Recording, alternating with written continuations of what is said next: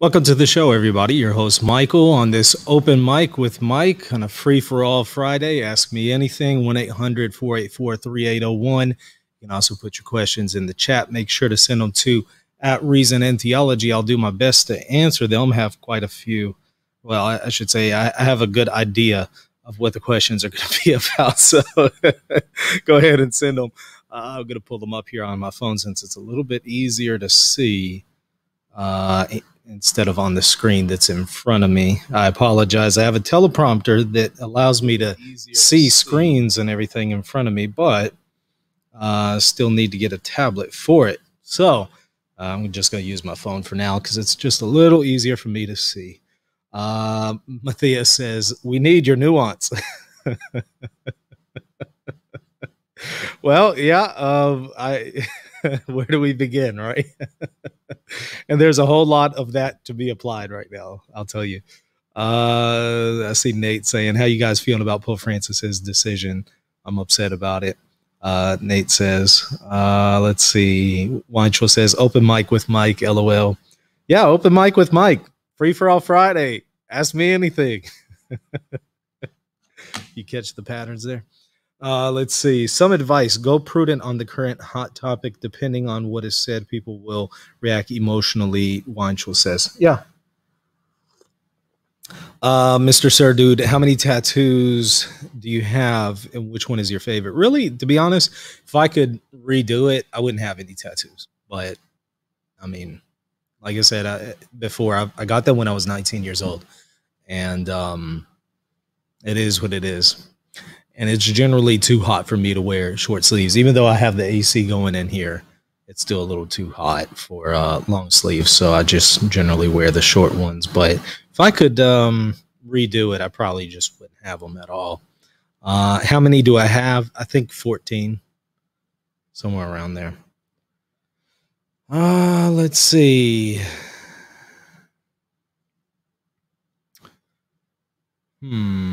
Yeah, about Hormizda, some argue that the original letter didn't contain any of the papal statements or that the Greeks cut those out or that not that many bishops accepted it. Yeah, I haven't seen any actual substantial evidence for that, so please point me to it and I'll be happy to take a look at it. It is noteworthy that those very, that equally assertive papal statements are still extant in Photius's writings and in Photius's, I believe, translations. Well, are they translations or just promulgations? I don't know how you would want to phrase that, but in his material, I think they were translations. You can go and look and see in the book, The Photian Schism, where this is talked about in more detail. And Photius leaves a whole lot in there that still lends itself to the Catholic understanding of the papacy. So I find that curious. That he did that. So even without, let's just throw out the formula of Hormizda, we still have plenty of other things that attest to the papal claims. But I'm not willing to give that one up. I'm not willing to concede and just say, oh, this is all forgery. No, I need to see the evidence.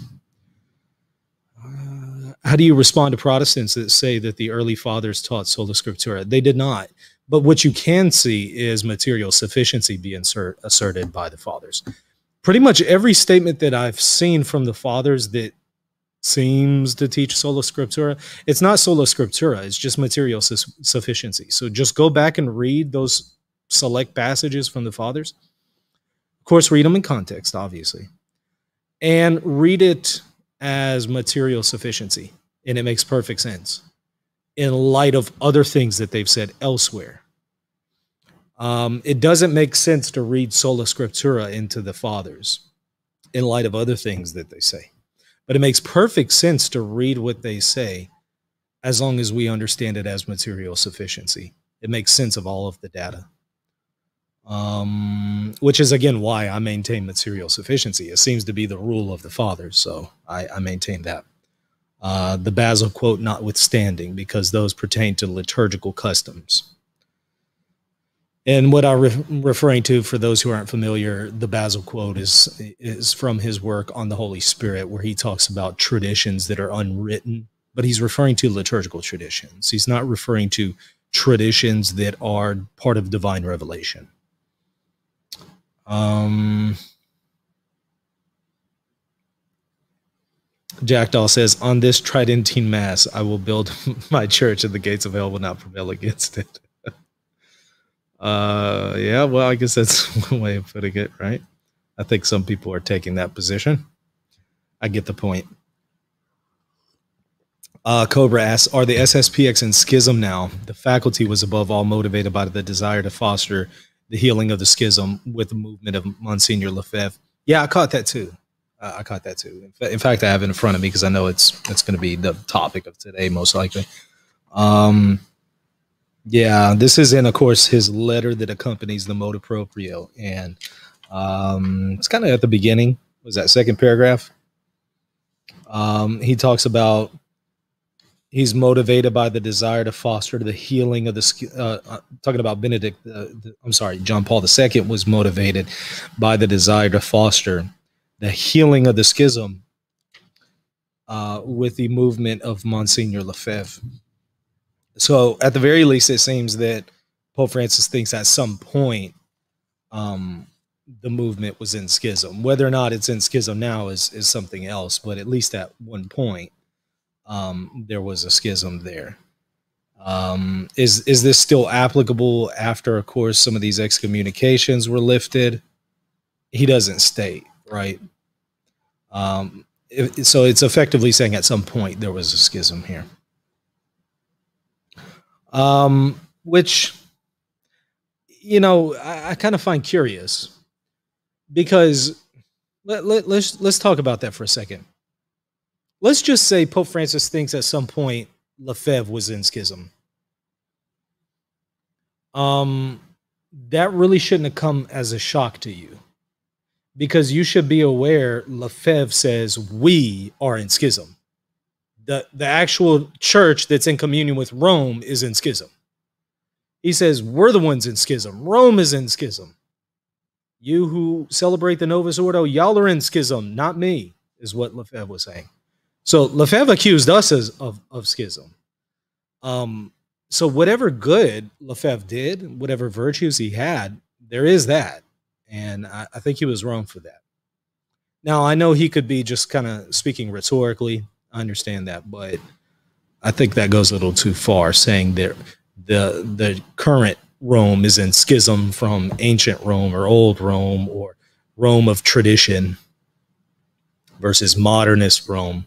It's in schism. And those of us who are in union with it, presumably, are in schism too. So, I mean, let's just recognize that the accusation of schism was being thrown around from both sides. Ultimately, however, how do we determine unity? Well, of course, it's with the See of Peter, not with the See of Lefebvre, right? So ultimately, my rule is going to be with the Petrine See. Unless we're going to become Eastern Orthodox now.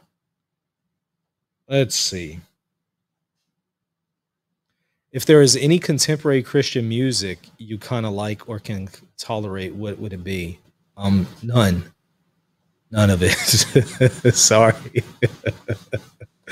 I mean, if you like listening to that stuff in your private, personal life, not out, not during the liturgy, but outside of the liturgy, okay. But it's not interesting, or I'm sorry, it's not my cup of tea, I should say. Do the Orthodox have a biblical response to everyone is the successor of Peter? And okay, I just wanted to make sure there weren't any super chats. Do the Orthodox have a biblical response to everyone is the successor of Peter?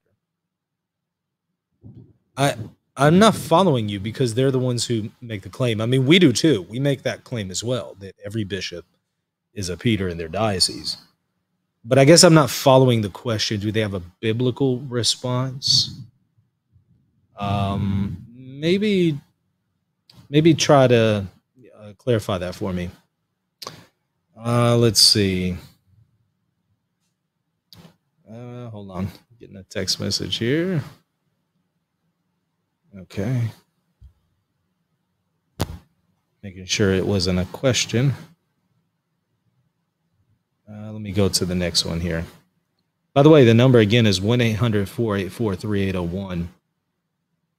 What's your argument response to the argument against baptismal regeneration that the Greek word translated for can also mean into, so baptism isn't strictly salvation? Yeah. Ultimately, I first of all start with Romans 6:1-6. And it seems that the analogy is that we are baptized into Christ. Well, salvation is in Christ. We see Titus talking about the waters of regeneration. Regeneration of what? What are we regenerating? We're regenerating the second birth. I mean, we are no longer sons of the first Adam, but now we're being born into the second Adam. That's salvation. So people can play with words all they want, but I think the context ultimately is indicating that we're united to Christ in baptism. Call it whatever you want, but we're united to Christ in baptism. What does that mean? Well, I would say that means that we're deified and we're brought into salvation. Let's see. When are you doing a show on the Holy Father's new Motu Proprio? It dropped like a nuclear bomb, judging by the reaction of many. Yeah, I intend to do a show on it. You know, I can answer questions right now, but I do intend to do a whole show on it. I was, you know, I don't think I'll be able to do it tonight. I'm probably going to be going out of town this weekend, so it's probably not going to be until Monday that I would do it. Mazda, can we call or text? Either way, but if you want to call, it's 1-800-484-3801 for your live questions. Let's see. Matt asks, in your opinion, does this abrogate the right of all priests to celebrate the Missal of Pius V as laid down in Quo Primum? First of all, go and watch my video on Quo Primum and whether or not it's irreformable, since you bring it up. But does this abrogate the right of all priests to celebrate the Missal of Pius V? Not necessarily, but what he's effectively saying is that the priests need to have, if they already have been celebrating the Tridentine Mass, they need to have the permission of the bishop. And if they are, you know, after the Motu Proprio, new to the priesthood and are wanting to celebrate the Tridentine Mass, they need to have the approbation of their bishop and Rome. And there's reasons why. He gives the reasons why.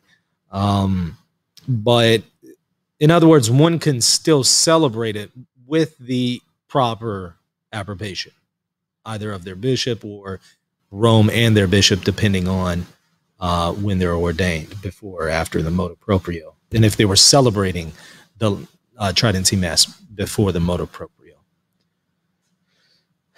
We need a ticker at the bottom with the number, or at least it up on the screen. I can do that. Let me pull it up. There you go.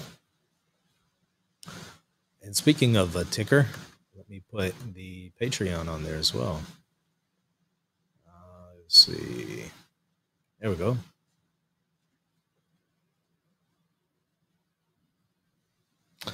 Jay Pronovus says the ordinary form in Latin is great. Just my 2 cents. Yeah, I agree. I think it can be done very well. And for the average person, it's indistinguishable, really, with the Tridentine Mass when it's done right. For the average person. Caller, you're live with Reason and Theology. What's your question and name? Can you hear me? Well, I heard it hung up. I see it hung up. See a super chat. I know you've probably answered this question dozens of times before, but do you believe that the SSPX is licit? And would it fulfill our Sunday obligation? It seems like, to correct me if I'm wrong, but the most up-to-date information that I've seen is that it would fulfill one's Sunday obligation, the best that I can tell. But, you know, when we talk about licit, I think what you're getting at is it really prudent to attend a Latin Mass? I'm sorry, the SSPX. Is it really prudent? Um, I think in most cases it would not be recommended. And the Vatican also talks about this. It talks about how among some there is a schismatic mentality. Not all, but among some there's a schismatic mentality. So if you're going to attend, you have to be careful not to buy into that mentality. That would be my only caution.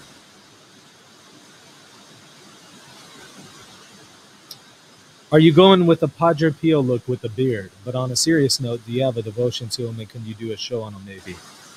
Yeah, I would love to do a show on him. That's my patron saint. Um, but no, there was no intention to make a connection or anything. Jared says, while the Motu Proprio places most of the authority into the hands of the bishops, they must still ask permission from the Holy Father. Trent says, lots of noise. Yeah, it's pouring like crazy outside, and I still need to sheetrock the ceiling here. Caller, you're live with Reason and Theology. What's your name and what's your question? Hi. Hey. How are you? Good. How are you? I'm doing well. My name is Louis, and I'm calling because I'm interested in your perspective on what makes an ecumenical council ecumenical for the Eastern Orthodox. For the Eastern So I know Orthodox? that you've had a bit of a past. Oh, yeah. So what makes an ecumenical council ecumenical in the ecclesiological understanding of the Eastern Orthodox? So I know you've had a bit of a past with the Eastern Orthodox, so I was interested in your perspective about that. Are there really any viable understandings of ecumenicity other than the reception model? As far as the latter, in my opinion, no.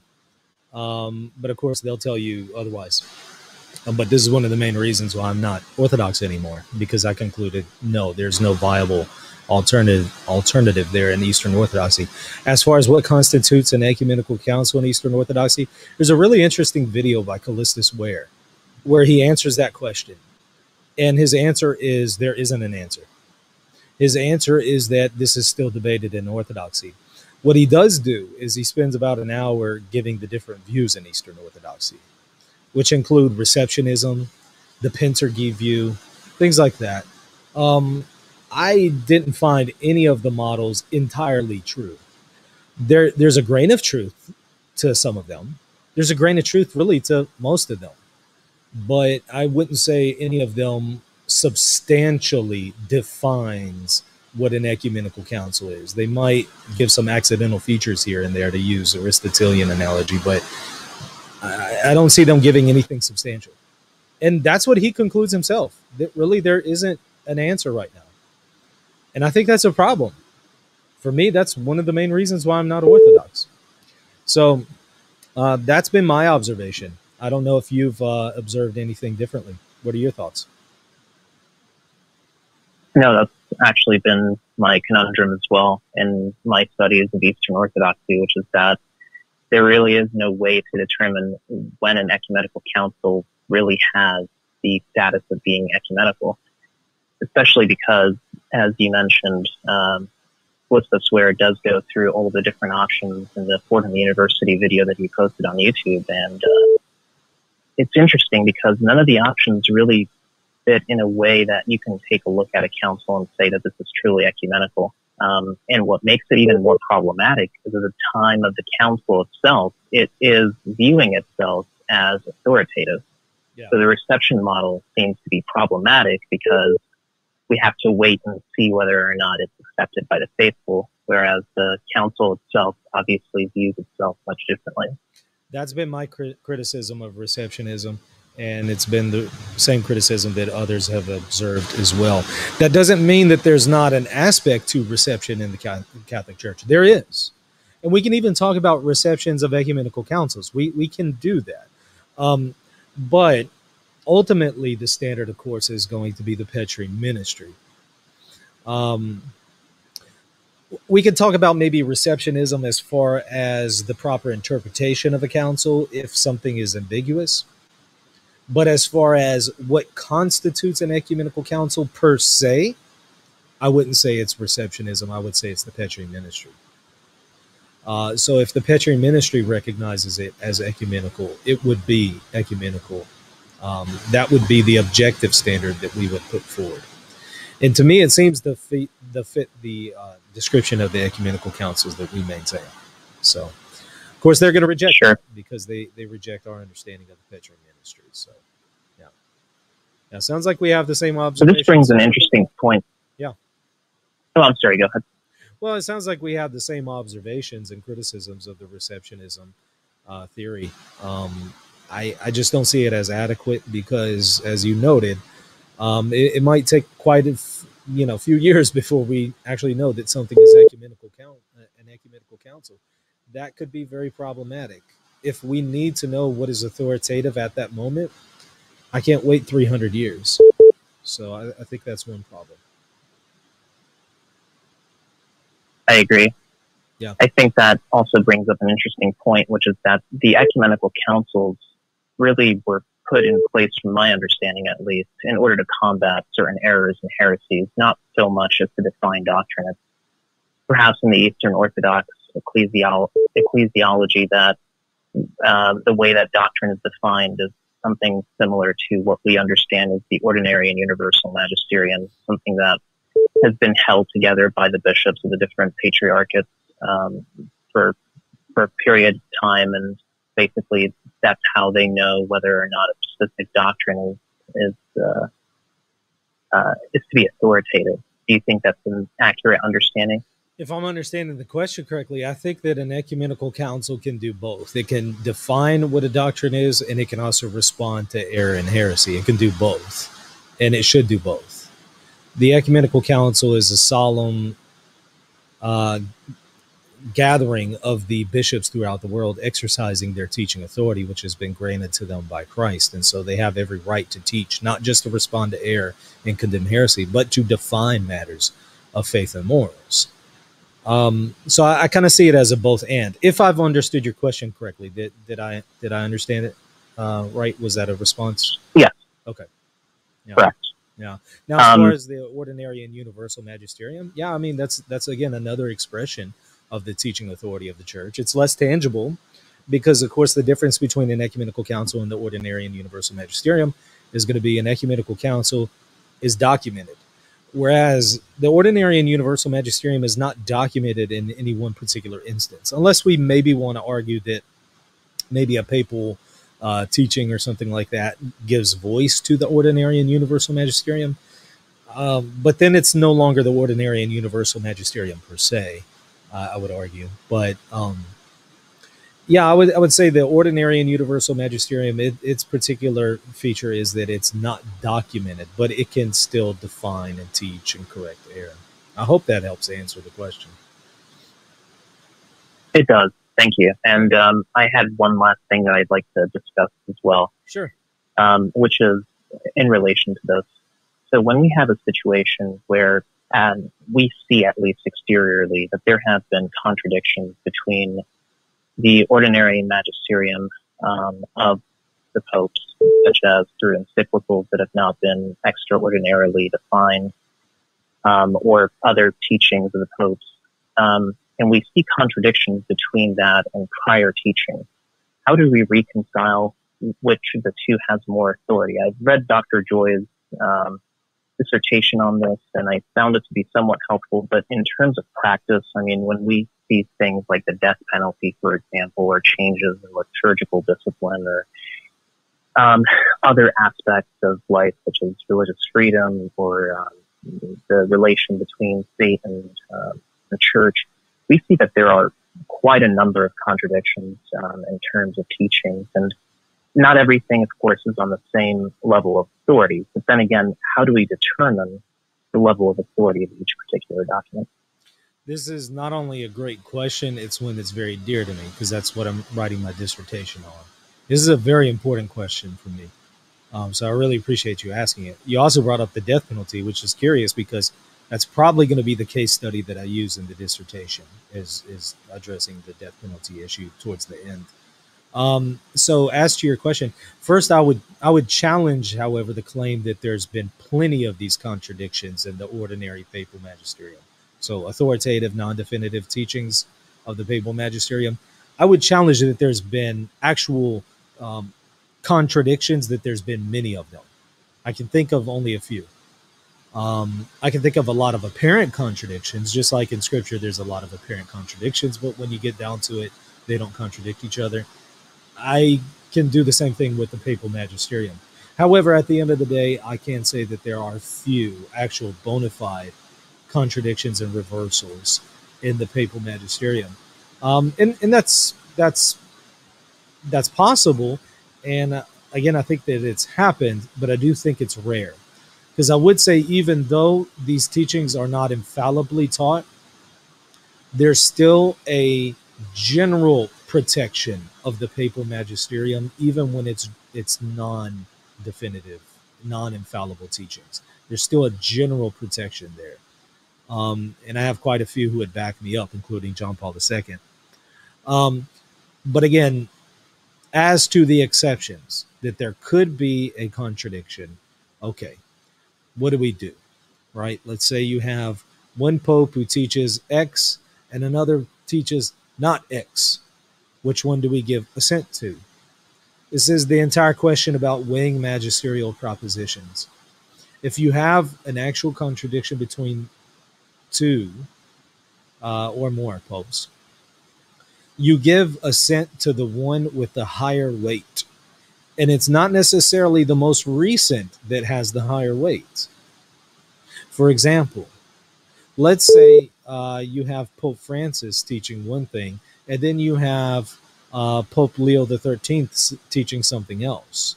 Do you automatically presume that Pope Francis has the higher weight and you are to assent to his teaching? Not necessarily. It could be, let's say, maybe Pope Leo the 13th taught X in an apostolic constitution, and Pope Francis teaches not X in a papal homily. Now, Pope Francis is more recent, but a papal homily is way less than an apostolic constitution. Or what if Pope Leo the 13th uses more force in his language than Pope Francis? Or what if Pope Francis teaches something in a papal homily that's not even the topic that he's really addressing? It's just a off the cuff, by the way remark, whereas Pope Leo the 13th is writing an entire apostolic constitution on this particular topic. All of that factors into how we weigh a magisterial proposition. Those are just a few indicators, but there's more. Um, so what you're going to do is you're going to weigh the magisterial propositions by looking at those objective indicators, the document, the language used, how central is it to the document that it's issued in, how close is that teaching to the deposit of faith and to the in relation to the hierarchy of truths, I should say. All of that factors in, all of it. Um, so once you've properly done that, then you can determine, okay, here's the one that I am to assent to, because at the end of the day, it is possible that there could be a contradiction, and you know that you have to assent to ordinary papal teaching. So which one is it? Well, it's the one with the higher weight. Does that help answer the question? Yes, definitely. So it seems that the enterprise is heavily theological and historical in terms of being able to determine this. So in terms of practice, like for us, for example, obviously we can't just as laymen do this ourselves. At least I'm speaking for myself. Um, so how do I know? Are there theologians that speak and weigh these matters, and we can follow these theologians that way, or is there a different way in the practical order of things? Sometimes the magisterium itself does it. Sometimes theologians will evaluate the propositions. I'm wanting to prepare the information to where the average Catholic can do at least a fair job at evaluating magisterial propositions. There are some basic principles that we could all use. I mean, as I mentioned before, an apostolic constitution versus a homily. If there's an actual contradiction between the two, you know assent is owed to the Apostolic Constitution. But of course, we know things sometimes get a little bit more complicated than that. What happens when you have two papal encyclicals that seem to contradict each other? Well, it's the same level document, right? As far as the weight of the document. Okay, well, now which proposition was central to the document and which one was maybe perhaps just incidental to it? What kind of force and language and frequency and repetition is used? We can start to look at those objective indicators. And I think that the average Catholic should be prepared to do that to an extent. But yeah, I mean, I get that, not every Catholic is going to go do that. Sure. That's why we have theologians, and that's why we have ultimately the magisterium. Because what happens if you now have two different theologians who are really um, wrestling over the death penalty issue and trying to determine, okay, well, is assent to be given to the reforms of Pope Francis in this matter? Um, and if one theologian says yes and one theologian says no, okay, well now, we need something a little bit more authoritative than that. At that point, it is the obligation, it's obligatory, if you will, for the magisterium itself to step in and issue an authoritative reconciliation or explanation that, okay, this previous teaching has been overturned and reversed, and the current teaching is the one that has the higher weight. Or if it was the one previously that was issued, that, okay, the current teaching is going to be revoked. So it would be, the obligation of the magisterium itself to come out and clarify these matters. I hope that helps answer a little bit. Sure. Yeah. No, it definitely does. And the reason why I ask it is, I've seen a lot of lay people argue back and forth things in relation to the death penalty and in relation to the dogma of no salvation outside the Catholic Church. And everybody has, to a certain extent, viable evidence that can be used to sway a person to one opinion or the other. And when you have things like Cantate Domino, for example, Yeah. teaching something, and then later iterations of ordinary magisterium, perhaps maybe clarifying it or perhaps in certain views contradicting it. I think at that point it really does deserve a more authoritative treatment rather than just like people bickering back and forth about it. This is one of the main reasons for this very topic. This is one of the main reasons why I'm doing this dissertation, especially outside the church. There is no salvation. That really piqued my interest in this particular topic on the magisterium. So, I really look forward to it. Yeah, maybe also check out I don't know if you've seen it, but the lecture that I did on the history of outside the church, there is no salvation. I try to offer a reconciliation of the Council of Florence, is what you referenced there earlier. The Council of Florence and more recent teachings from the 19th century onward, especially Pius the Ninth. I try to offer a reconciliation because really, with the discovery of the New World, which is just shortly after the Council of Florence, you start to have a shift and a development on this particular issue. Because the discovery of the New World really put it forced the theologians, I should say, to have to develop certain things about the doctrine. So I would still maintain the Council of Florence as true and what it taught as true, or Boniface the Eighth. I maintain what he says is true. It just needs to be properly understood with a couple qualifications. And I think that's what later generations offered, were the proper qualifications that need to be added to those propositions. And I don't think they overturned them. I don't think that they reversed them. I don't think there's a contradiction. I just think we need to understand the development. So go and check the lecture out if you haven't already. Just type in "outside the church there is no salvation," Michael Lofton. It'll come up. I will do. I have not listened to it. Really appreciate your work, and I'm looking forward to reading your dissertation as well. Yeah, thanks for the call. Really great questions. All right. Thanks so much. Let me take this YouTube. Let me take this other call here. Sorry, y'all. Caller, you're live with Reason and Theology. What's your name and question? as Joseph. Hey, Joseph, how are you? And hello. Yeah. Yeah, love the show. Hey, I wanted to ask, um, uh, with this new motto, I don't understand how the Pope has the authority to. I guess you could argue this isn't an outright ban, but it's heavily restrictive Right. of the Latin Mass. Right. It seems to me that the Pope has the, it's not the Pope's Mass. In other words, God's Mass. And isn't the Pope sort of like a caretaker of the deposit of faith?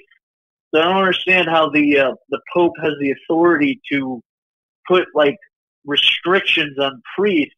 It's like they have to request permission now to say the Mass. Mm-hmm. It's like putting a restriction on, like, you have to get permission from the bishop to say the Hail Mary or something like that. I guess that's what I'm kind of curious about. Well, a couple of things going on here. Number one, he does recognize that he is the guardian of tradition and guardian of the liturgy. That's how it starts out: guardians of the tradition, the bishops and communions with the Bishop of Rome. They recognize that they're guardians. They're not the inventors or authors or anything like that of the liturgy. And yeah, as far as restrictions on the Hail Mary, of course, we do want to note the difference between private devotions and, of course, public liturgies, which he notes himself explicitly in here, that the Mass is a public expression of the church. So it'd be a little bit different than telling a priest, okay, you can't say the Hail Mary, because that would be a restriction on his private life, spiritual life, rather than public liturgical expressions. Unless he's saying, okay, well, in public you can't say the Hail Mary during the liturgy or something. That would be a little different. But now, as to your question, does the Pope have the authority? Which is, of course, not the same as asking, should he do this? Should he exercise the authority? We're just simply asking the question, does he have the authority to abrogate certain expressions of a liturgy, certain elements of a liturgy? Well, the popes have been doing that for quite a long time. So if they don't have that authority, it's not new with Pope Francis. It wouldn't be an abuse of Pope Francis alone. It would be an abuse of hundreds and hundreds and hundreds of years of papal changes, which is, of course, one of the arguments that the Orthodox are going to use. So I would say, yes, he has the authority to make certain changes to the liturgy. And I argue that based on Vatican I. In fact, I have a show about a week ago where I go over this in detail. And I show that the Pope has full power and authority over matters of faith and morals, but also government and discipline, which includes the liturgy. Now, there are some limits, of course, right? The Pope can't come up with a new faith. The Pope can't change the existing faith. The Pope can't completely, entirely, substantially change, let's say, the words of institution or something like that, right? There are certain limits, but as long as it's not a substantial change to something essential to the faith, yes, he does have the authority. Should he exercise it in the way that he has? Now, that's a different question. But does he have the authority? Well, can I add something right there? Yeah. Can I add something? Because I think you hit it on the nose there. You said like a substantive change. You said something like that. A substantive change. But the Latin Mass, yeah, it developed, but it developed out of the actual faith, like the actual dogmatic faith that we hold. And everything in the Latin Mass, I would argue, is substantive. So it's like, what I'm saying is the authority of the Pope, I don't see how it can drastically restrict like actual tradition that harkens back to dogma, in my opinion. Like it's like another. Well, I think that's an untenable position. Popes themselves have made changes to the Tridentine Mass from quo primum unto the present.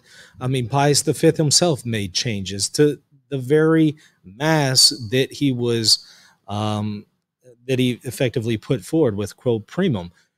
They don't see that as a substantial change. Neither would I. So there are aspects to the Tridentine Mass that pertain to the substance of the faith, and then there are accidental features to it. I wouldn't say everything is pertains to the substance. Nobody takes that position. I don't know how anyone could take that. That's untenable. But weren't those changes that were developed at a time, and you had a strong justification? It would seem to me that tradition would have some kind of restriction on the Pope's authority to drastically change things. I mean, like, otherwise it would be like every time you get a new Pope, you get something new. You get a Pope that says, "Oh, I don't like Gregorian chant. I like barbershop quartets. Now we're going to have barbershop quartets." You know what I'm saying? Sure. And I agree with you that we shouldn't be tampering with the liturgy. We should be very reluctant to make any kind of change. So I agree with that. I mean, we shouldn't just constantly flippantly change things. But I would say that, no, some of the changes were unilateral and were not necessarily organic. Some of the changes that Pius XII made, they weren't just organic developments. And frankly, even prior to quo primum, there were certain aspects to the development of the Roman Rite that were not organic. They were done by papal mandate. You just simply need to study the history of the Roman Rite to see that. Yes, a lot of the developments were organic, absolutely, but there were some unilateral modifications to the Roman Rite for a very long time, from, I mean, the 8th century, 9th century into the present, at the very least. In fact, earlier can be argued. So I would say, okay, if there could be unilateral changes made then by the Pope, why not necessarily now? So it's possible. I would say he's able to do it. The question now is, should he, right? Now we get into the realm of prudence rather than authority. But anybody who's saying he doesn't have the authority, I think we now have a serious, substantial problem with the faith. I think that person is now really going against the understanding of the papacy and is now creeping into Protestantism or Eastern Orthodoxy, which is what I'm saying a lot right now as far as the response to the Motu Proprio. Say whatever you want about it, but to say that, okay, well, I'm going to completely resist the Pope, or we're going to go to war with the Pope, and things like that are being said out there, it just sounds like Protestantism to me. So, like, with an example that justifies what you're saying is, and what you're saying, I mean, I'm not disputing it. It sounds accurate. But to justify, like, what you're saying, could an example be like when they replaced the Celtic Rite with the Roman Rite? Would that be an example that's kind of similar? That's a similar, but not exactly analogous to what we have going on today. But maybe with that, you know what I would recommend to do? Get Adrian Fortescue's book, the Roman Mass, I think it was called, the Mass. It might just be called the Mass. Get that, and he goes over the history of the changes of the Roman Rite, and he's going to show you. You know, at one point, if I recall correctly, the Our Father wasn't even said during the liturgy. There were things that weren't done in the liturgy that you would be shocked, and it required actual papal changes to make those changes when it comes to the Roman Rite, I should say. I would say those are a little bit more analogous to what's going on today. But what we can do is we could probably just, if you want, I can just break out Adrian Fortescue, review it a little bit, and I'll give you specific examples that would be a little bit more analogous to what's going on today. And I would just have to say, okay, well, if Pope Francis can't do this, then we need to follow this. We need to be consistent, and we need to apply that to previous popes. And now say, okay, well, if popes don't have that authority, why are we still Catholic at this point? I mean, weren't the Orthodox right all along, or weren't the Protestants right all along? Because if I can make these same criticisms about popes for the last 1,000 years, that's a problem, right? If the Pope doesn't have this authority, I should say. Now, if he does have the authority, I think we can still maintain the Catholic claims. Now we can ask the question of, however, should he make this change, right? Yeah, you're smart because I was trying to trap you, and it's probably not a good argument I was going to try to make, but you didn't take the bait. Was my argument was going to be because a lot of like neo pagans they try to claim that the Celtic Rite meant that the early Christian Irish weren't actual Roman Catholics, but that's nonsense. It was very similar. There was just some little differences that they squabbled over, but they were all Roman Catholic. But I guess one thing that I would say but isn't the Novus Ordo kind of so radically different from what the actual mass has always been? That's what I would Isn't it challenge. such a radical? That's what I challenge. Now, if what you're saying is true, I think it either follows that Eastern Orthodoxy is the case, Sedevacantism, or Protestantism. If what you're saying, if that were to be true, I don't maintain that though. I don't think that there's a radical rupture with the Novus Ordo. Now, I'm talking about it objectively speaking, right? I don't know what Father so and so down the road does. He might abuse it so bad that it's not even recognizably the Roman Rite. I don't know. I'm just talking objectively what has been promulgated by the Holy See, what is there officially and objectively, and what should be done and celebrated. No, there's no substantial change, not only to the faith, but to the Roman Rite itself. And that's what Pope Francis himself notes, that the Mass of Paul VI effectively is the unique expression of the Roman Rite. Not facing God isn't a substantive change. You're facing man. You're putting the focus on man instead of on God. That's not a substantial change. Hold on, give me 1 second.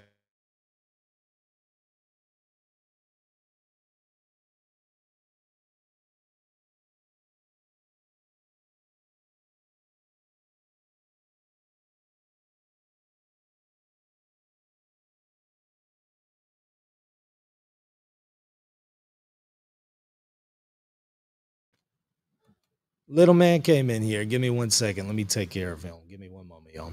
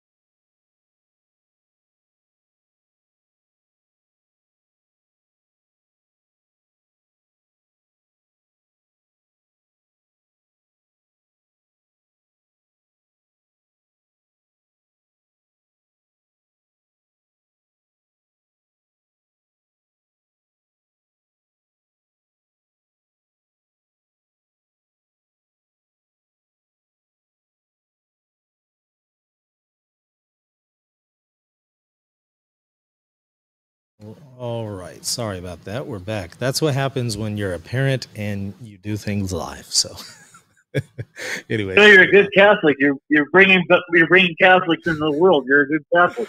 Hey, you know what? I had to take care of little man. So he was afraid of the thunderstorm is basically what was going on. So, anyways, now you were asking a follow-up question there. I didn't catch it though. Go ahead and ask it again. What it was just more of a comment. I was going to say, well, like you're facing in the Novus Ordo versus the Latin Mass, you're facing man versus facing God. Oh.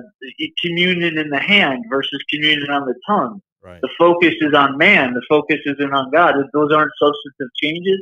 I'm not denying that the Novus Ordo is valid, but to me, these changes seem pretty substantive, and it seems it's really substantively changing the nature of our faith by denying us the Mass that unites all of us in the Latin Rite. Okay, so a couple things here.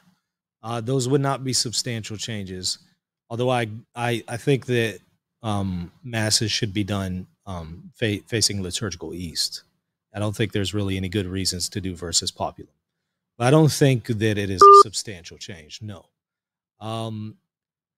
Now, I will note that very technically speaking, the way the Novus Ordo rubrics are written, it assumes that we're doing ad orientem.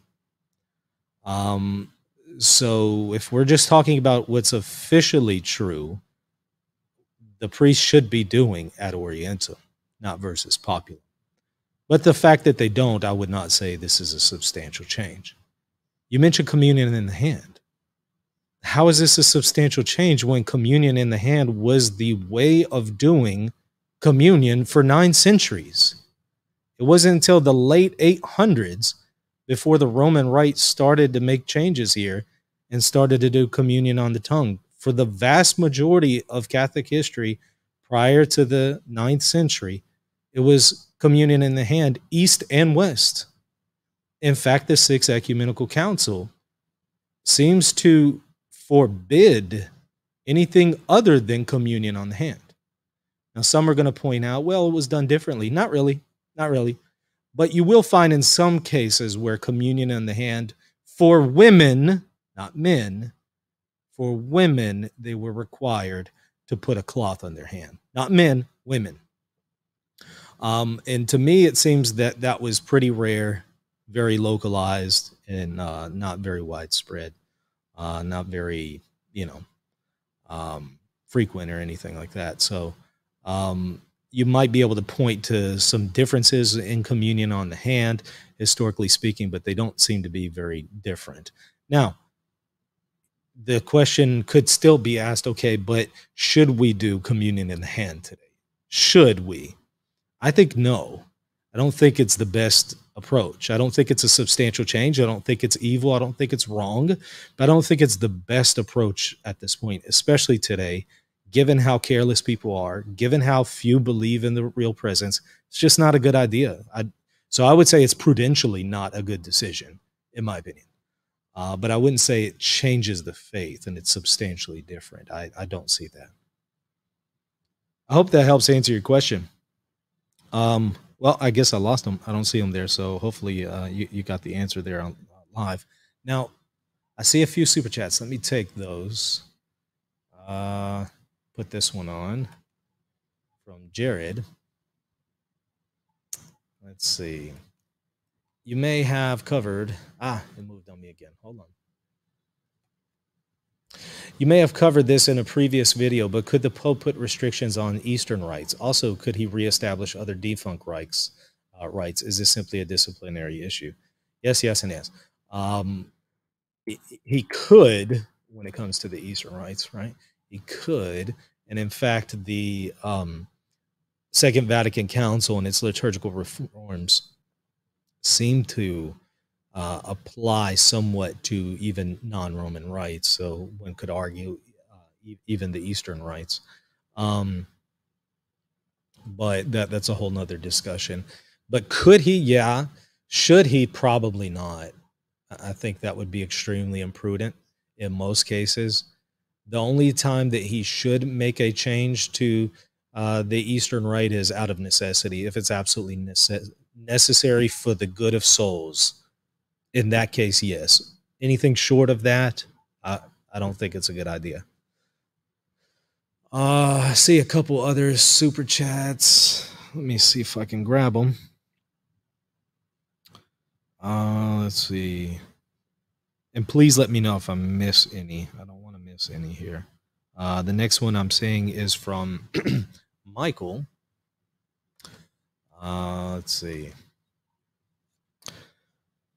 Sacro Sanctum Concilium, paragraph 36, was perhaps too open regarding the vernacular use. Would it benefit for Rome to eventually dictate which part should be vernacular Latin? I think so. I think it would be helpful at this point, because at this point, it's effectively all the vernacular, right? And I don't think that was the intention of the Second Vatican Council. There are parts in there where it says it's really up to the bishops and episcopal conferences to determine what extent of the vernacular is going to be used.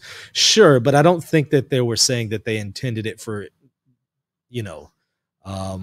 all of these episcopal conferences to just say, let's do vernacular only. I don't see that either.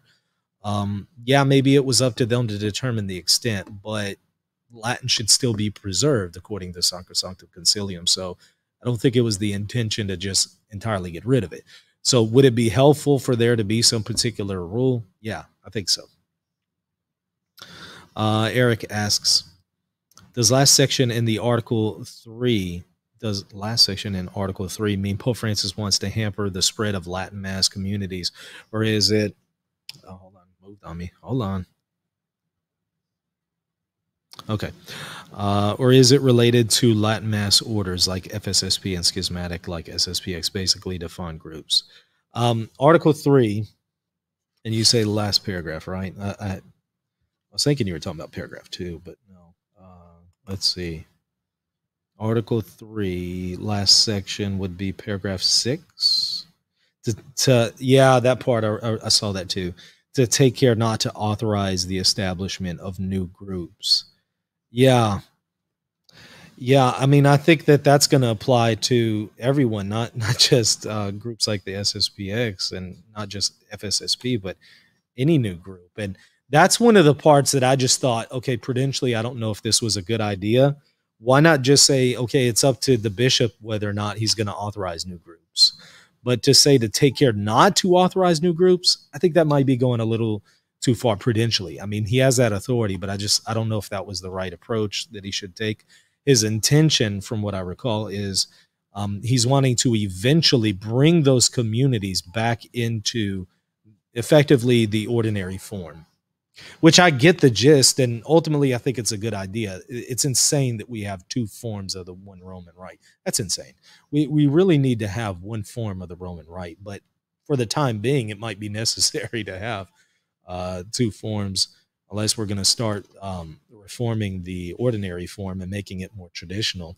But I think that's ultimately what should happen, is that we should have one form, but it should be much more traditional and look a little bit more like the extraordinary form than it currently is. So that's kind of his intention, is to bring those communities back into unity, full unity here. Not that they're essentially out of unity, but as far as unity when it comes to practice in the Roman Rite. And so I get his intention, and I think the intention is good. I'm not sure if the way he executes it is going to be helpful.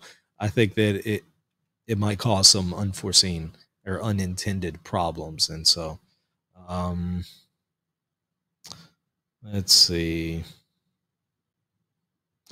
Dr. Kwasniewski claimed today that the Pope doesn't have the authority to restrict the priest's right to celebrate the Latin Mass by requiring the bishop's permissions. Thoughts? Yeah, I don't see that as a tenable position. I think that one is already heading to Eastern Orthodoxy or Sedevacantism or Protestantism when they maintain that. I don't see that as compatible with Vatican I or the Catholic faith. Yeah, I saw him saying earlier, if the Pope wants war, we're going to go to war with the Pope, or it was something to that effect. I'm not quoting him verbatim, but the Pope wants war. I hope enough people enlist to perform war. We sound like Protestants at this point. I hope we realize that when we take this approach. We're going to go to war with the Pope. I'm sorry, this sounds like Martin Luther to me. I think that some of this is fear mongering. It's inciting schism and dissent, and it's problematic. So I don't agree with what was posted there. Michael B., my thinking, without Rome eventually dictating vernacular Latin, the faithful can easily be liturgically jolted by each successive bishop's judgment. Yeah, I mean, in theory, it's a good idea to put things into the hand of bishops, but some of these bishops are not going to use their authority very well. So in theory, it makes sense, but in reality, we know some bishops are going to use their authority poorly. So thoughts on Francis banning new FSSP parishes? Sorry if that was already answered. I don't know for sure. This is where I would need to get a canonist on, a canon lawyer, because I don't know for sure if the language is going to ban new FSSP parishes. Maybe, but I don't know. To me, I could read this in a way that it would not, right? But ultimately it's not going to be so much about my reading, but more what makes sense canonically, what the experts are going to say when it comes to some of these distinctions that I'm seeing in here. So I don't see that, but I might be wrong, right? I might just not be reading it properly. When would you do a stream on Ad Orientem according to the proper rubrics of streaming? Yeah, I think that's actually a really good idea to do just a whole show on it. But go and check out the New Liturgical Movements website and just maybe type in Novus Ordo Ad Orientem, and they'll give you examples of where the rubrics indicate that it assumes Ad Orientem. Let's see. Not sure if you mentioned it earlier. Do you see realistically that a Novus Ordo that moves closer to traditional is actually in the cards? Honest question. Yeah. Are you talking about in the document or just in general? Now, I think I get what you're saying. Do I just think that this is going to happen? In other words, yeah, I do think so. I think so. In time, the Novus Ordo is going to become a little bit more. It's going to be reformed a little bit closer to the traditional Latin Mass. That was kind of the purpose of Summorum Pontificum, so that they would enrich each other. And according to Pope Francis, in the survey he sent out and the feedback from the bishops, it seems that that goal wasn't really being achieved. And his main concern is that some people in the traditional Latin Mass communities are maintaining a schismatic position and are using the Latin Mass and the traditional Tridentine Mass to dissent from the current magisterium, from Vatican II, from the new Mass.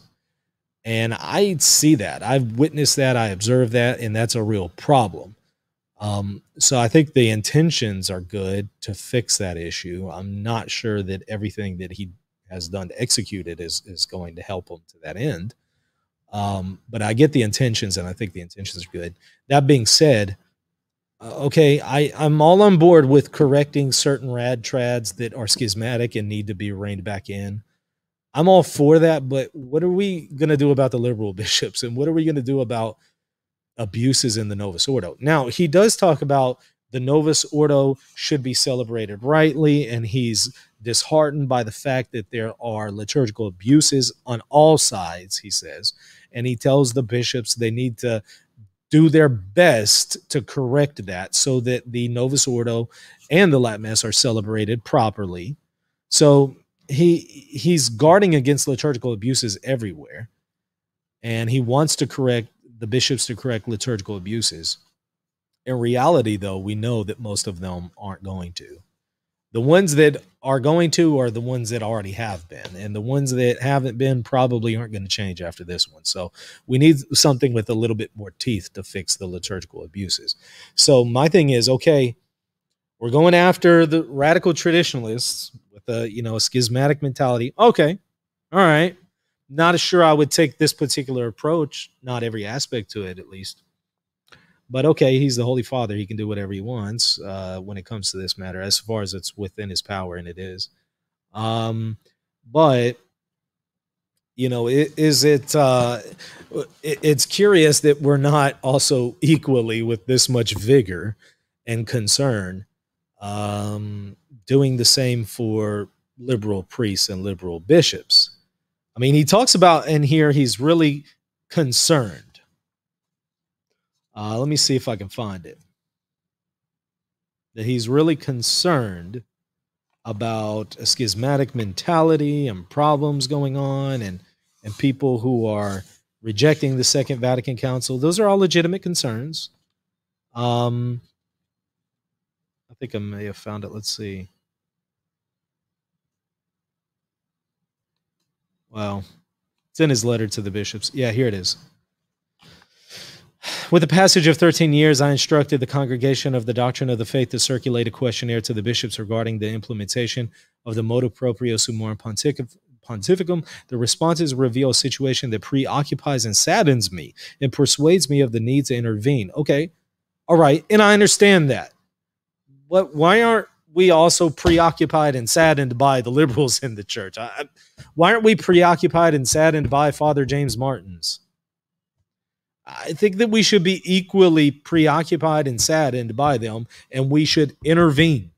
I mean, with all due respect to Pope Francis, let's be consistent. Let's not just go after the rad trad schismatics. Let's also go after the liberal schismatics, because frankly, they're a bigger problem.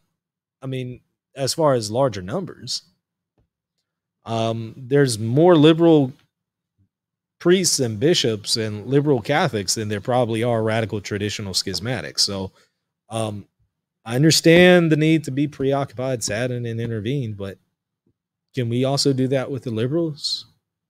And if not, upon what basis do we correct the radical schismatics but not the liberals? I don't understand. It seems unequal, and it seems we're not doing what we're supposed to be doing. Now, that's ultimately on Pope Francis. He's going to have to answer for that. He's going to have to give an account to God.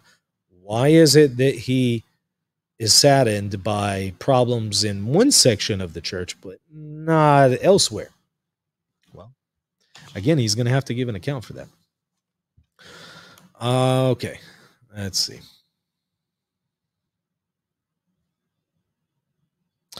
Can God in this life convert someone to Protestantism or Orthodox Christianity without revealing the fullness? Peter Kreeft once told a story of an atheist being told by God to become a pastor. Can God in this life convert someone to a Protestant or Orthodox Christianity without revealing the fullness? I would say that God can prompt somebody to certain things, but ultimately the same God who is prompting them to maybe become a pastor or something like that is going to prompt them to enter into the Catholic Church. I mean, that's what Vatican II says. The Holy Spirit, when he's working outside of formal membership and the visible institution of the church, it's to bring them to the visible institution of the church. So if somebody says, God told me to become a pastor, and you know what? That's all God told me, and they never believe that God calls them to the Catholic Church, I'm not sure that's God then, because the same God who would have called you to the, being a pastor for whatever period of time is the same God who would be calling you to the Catholic Church. So I don't buy that. I don't think that God would call you to an incomplete relationship with him. That doesn't make sense. So I'm not buying that. What else we have here? What do you think of the Latin Novus Ordo masses at John Cantius? Yeah, I was at one, and I loved it. I thought it was awesome. I think that is the way forward for the Latin Rite. Thoughts? I agree. I agree. And that's what he's saying in here. He says towards the end of the letter to the bishops, look at what he says here. Let me find it.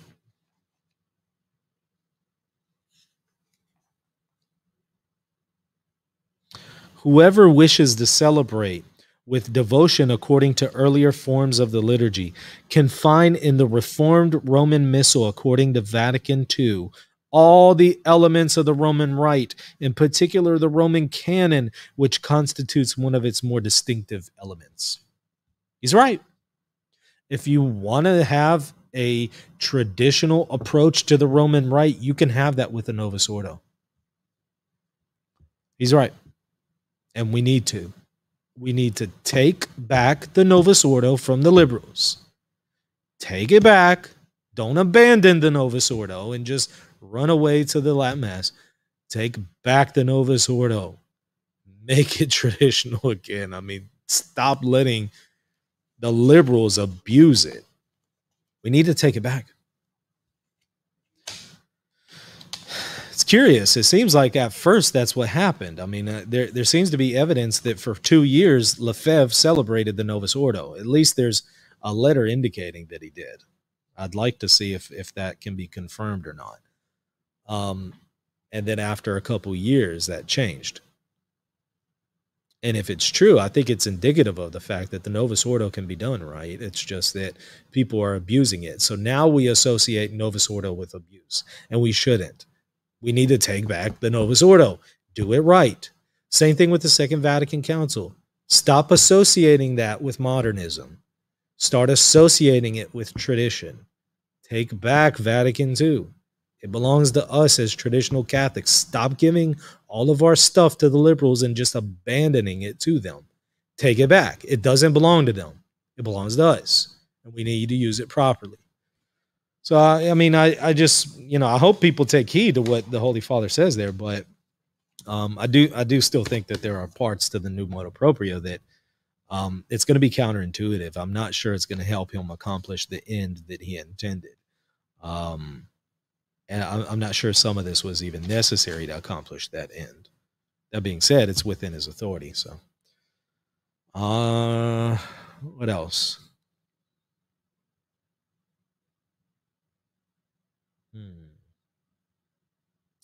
Thank you for the super chat, Giovanni. You need to change your position to Ad Orientem. The icons are behind, so the next stream you got to face the icons behind. That's funny. That's hilarious. One argument against baptismal regeneration. Well, hold on. Let me go ahead and take this call. Caller, you're live with Reason in Theology. What's your name and question? Hey there. My name is James. Hey, James. How are you? Hey, I'm doing well. Really glad to be calling in. I've been watching since you and Eric were in cars doing this. So you've been watching from the beginning, then? Yeah. Because I at first, because like way back when, that's such a millennial term. I'm 25, so yeah. But Eric, I saw that Eric originally posted it to his channel, but then when Reason Theology got going, I was like, oh, look at this thing. This looks cool. So, but anyway, so glad to be calling. And question I wanted to ask was, I haven't read the full thing, which I kind of feel bad because I usually like to slowly read things. But there's a paragraph in the article that came out today based off the Motu Proprio from Dr. Adam DeVille. I don't know if I'm saying his name right. Yeah, I had him on the show before. Yeah. Oh yes, yeah, on his book for Eastern, Orthodoxy and Catholicism. But he wrote.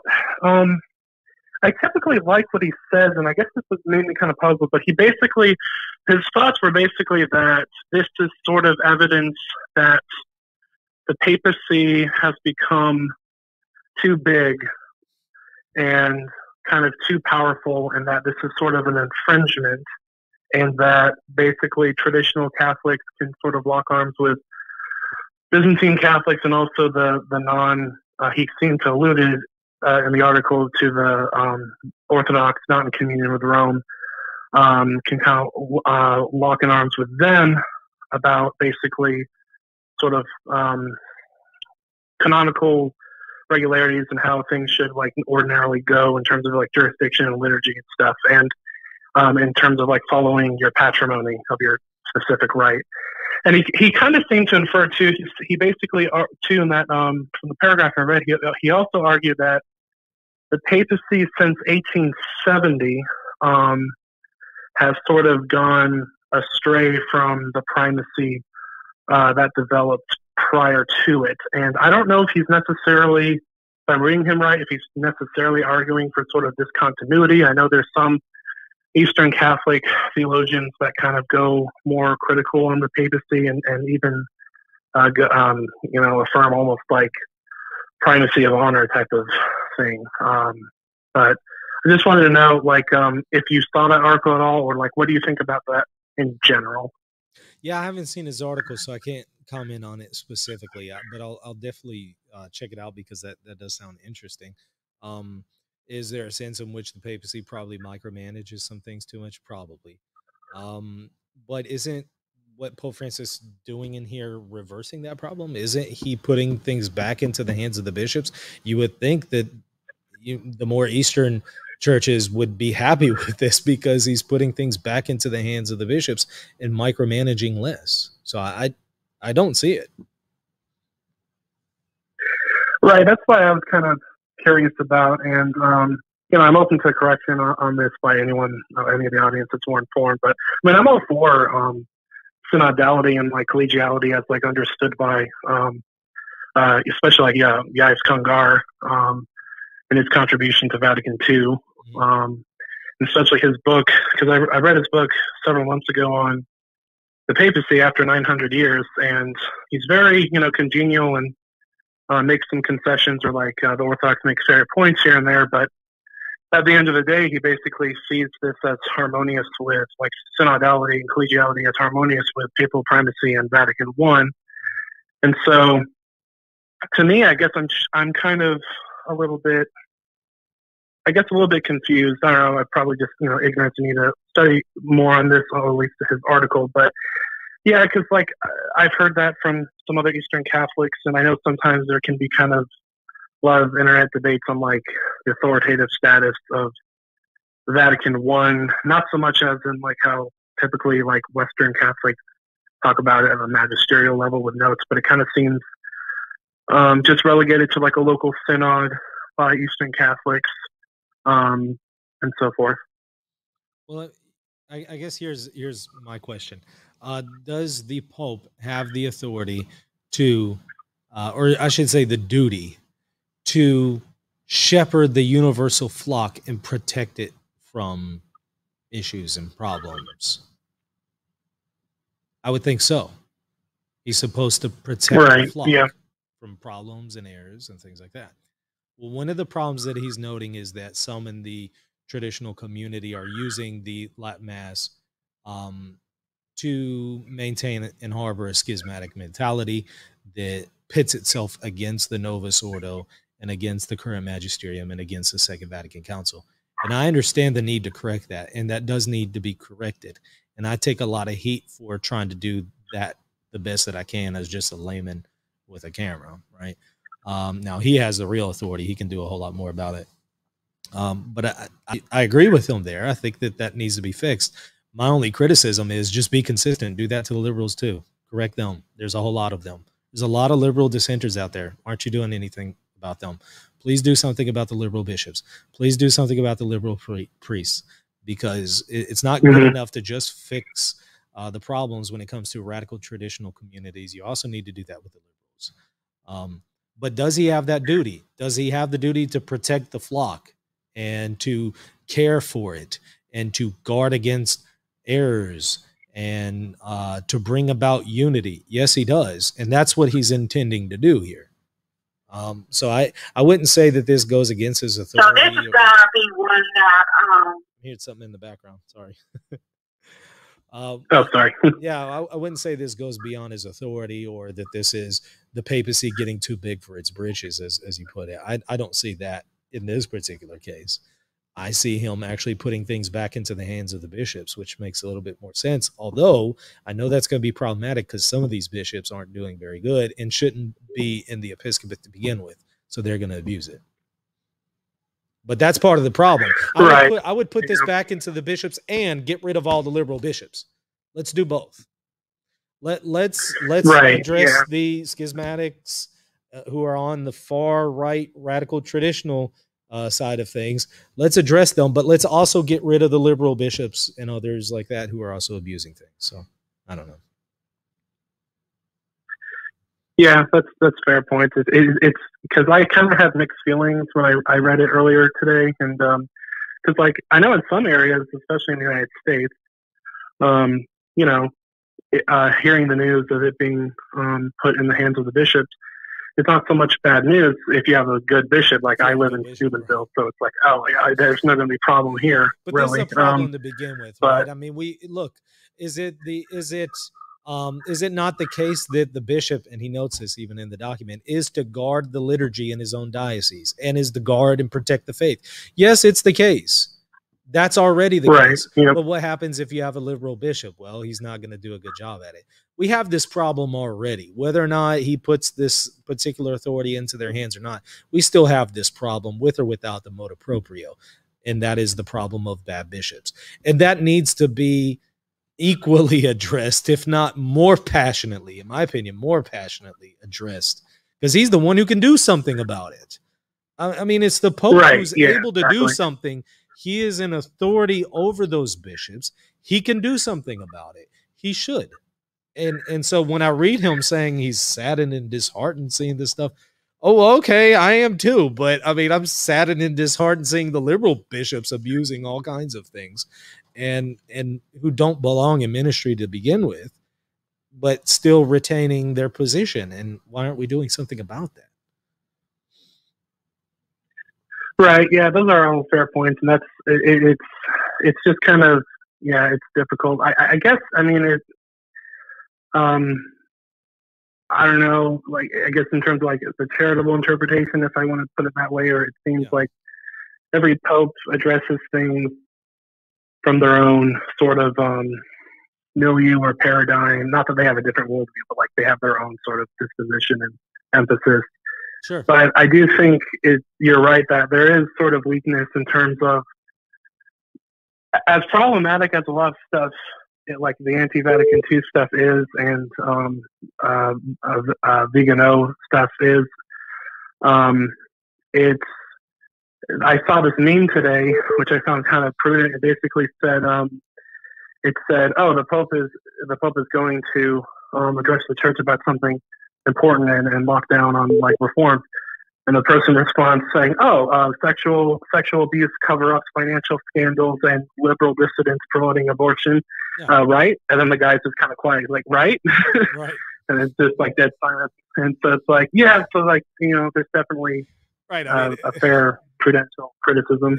Right. It just seems unbalanced, and so I don't have a problem per se with trying to rein in some of these potentially problematic people in the traditional camp, but I still have to say, but we need to be doing that with the liberals with probably 2 times more passion and vigor and concern.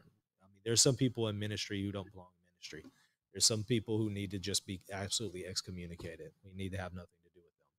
But right now, we're taking the medicine of mercy approach, and I think that has failed. We've been taking the medicine of mercy approach ever since John the 23rd's opening speech at Vatican II. We tried it. It was a train wreck. Let's learn from our mistakes and move on. Yes, we need to be merciful. Absolutely. Absolutely. But not to the exclusion of disciplining and excommunicating people. And that was effectively the route that we took. And we need to just say, look, that failed. It was a disaster. What we had thought is that people were good enough to do the right thing if you don't just come down on them and discipline them in a harsh way. Yeah, that's not the case. We had too much of an optimistic view of humanity, and people don't do the right thing. So we need to just say, hey, this failed. Throw out the medicine of mercy, and let's take back a more rigorous approach and start disciplining some of these dissidents and get them out of the church. At least bring them, first of all, to repentance if possible. And if not, if they're going to be obstinate, get them out of the church. So I don't know. That's my 2 cents. Yeah. Well, yeah, I appreciate those thoughts, Michael, and keep up the nuance. I appreciate it. Thanks for calling. I'm going to go to the next caller. God bless. All right. Bye-bye. Let's see. Well, then I don't think I got it in time. Sorry about that. Call back 1-800-484-3801. I'll take at least one other call. Here it is. Caller, you're live with Reason and Theology. What's your name? Can you hear me? Hello? Yes, you're live. How are you? Oh, wow. Okay, hold on. Sorry, I'm on. Yeah, so, hi, I'm Xander. Yeah. Just wanted to say thank you for taking my call, and also thank you for doing this. This is a really important stream, I think. Yes, sir. And so, I mean, I've been looking around, and my first question was just regarding the idea of concelebration. Yeah. Can bishops make their priests can't celebrate. Hmm. Like for example, with the FSSP in France, I think it was. Yeah. You know, So yeah.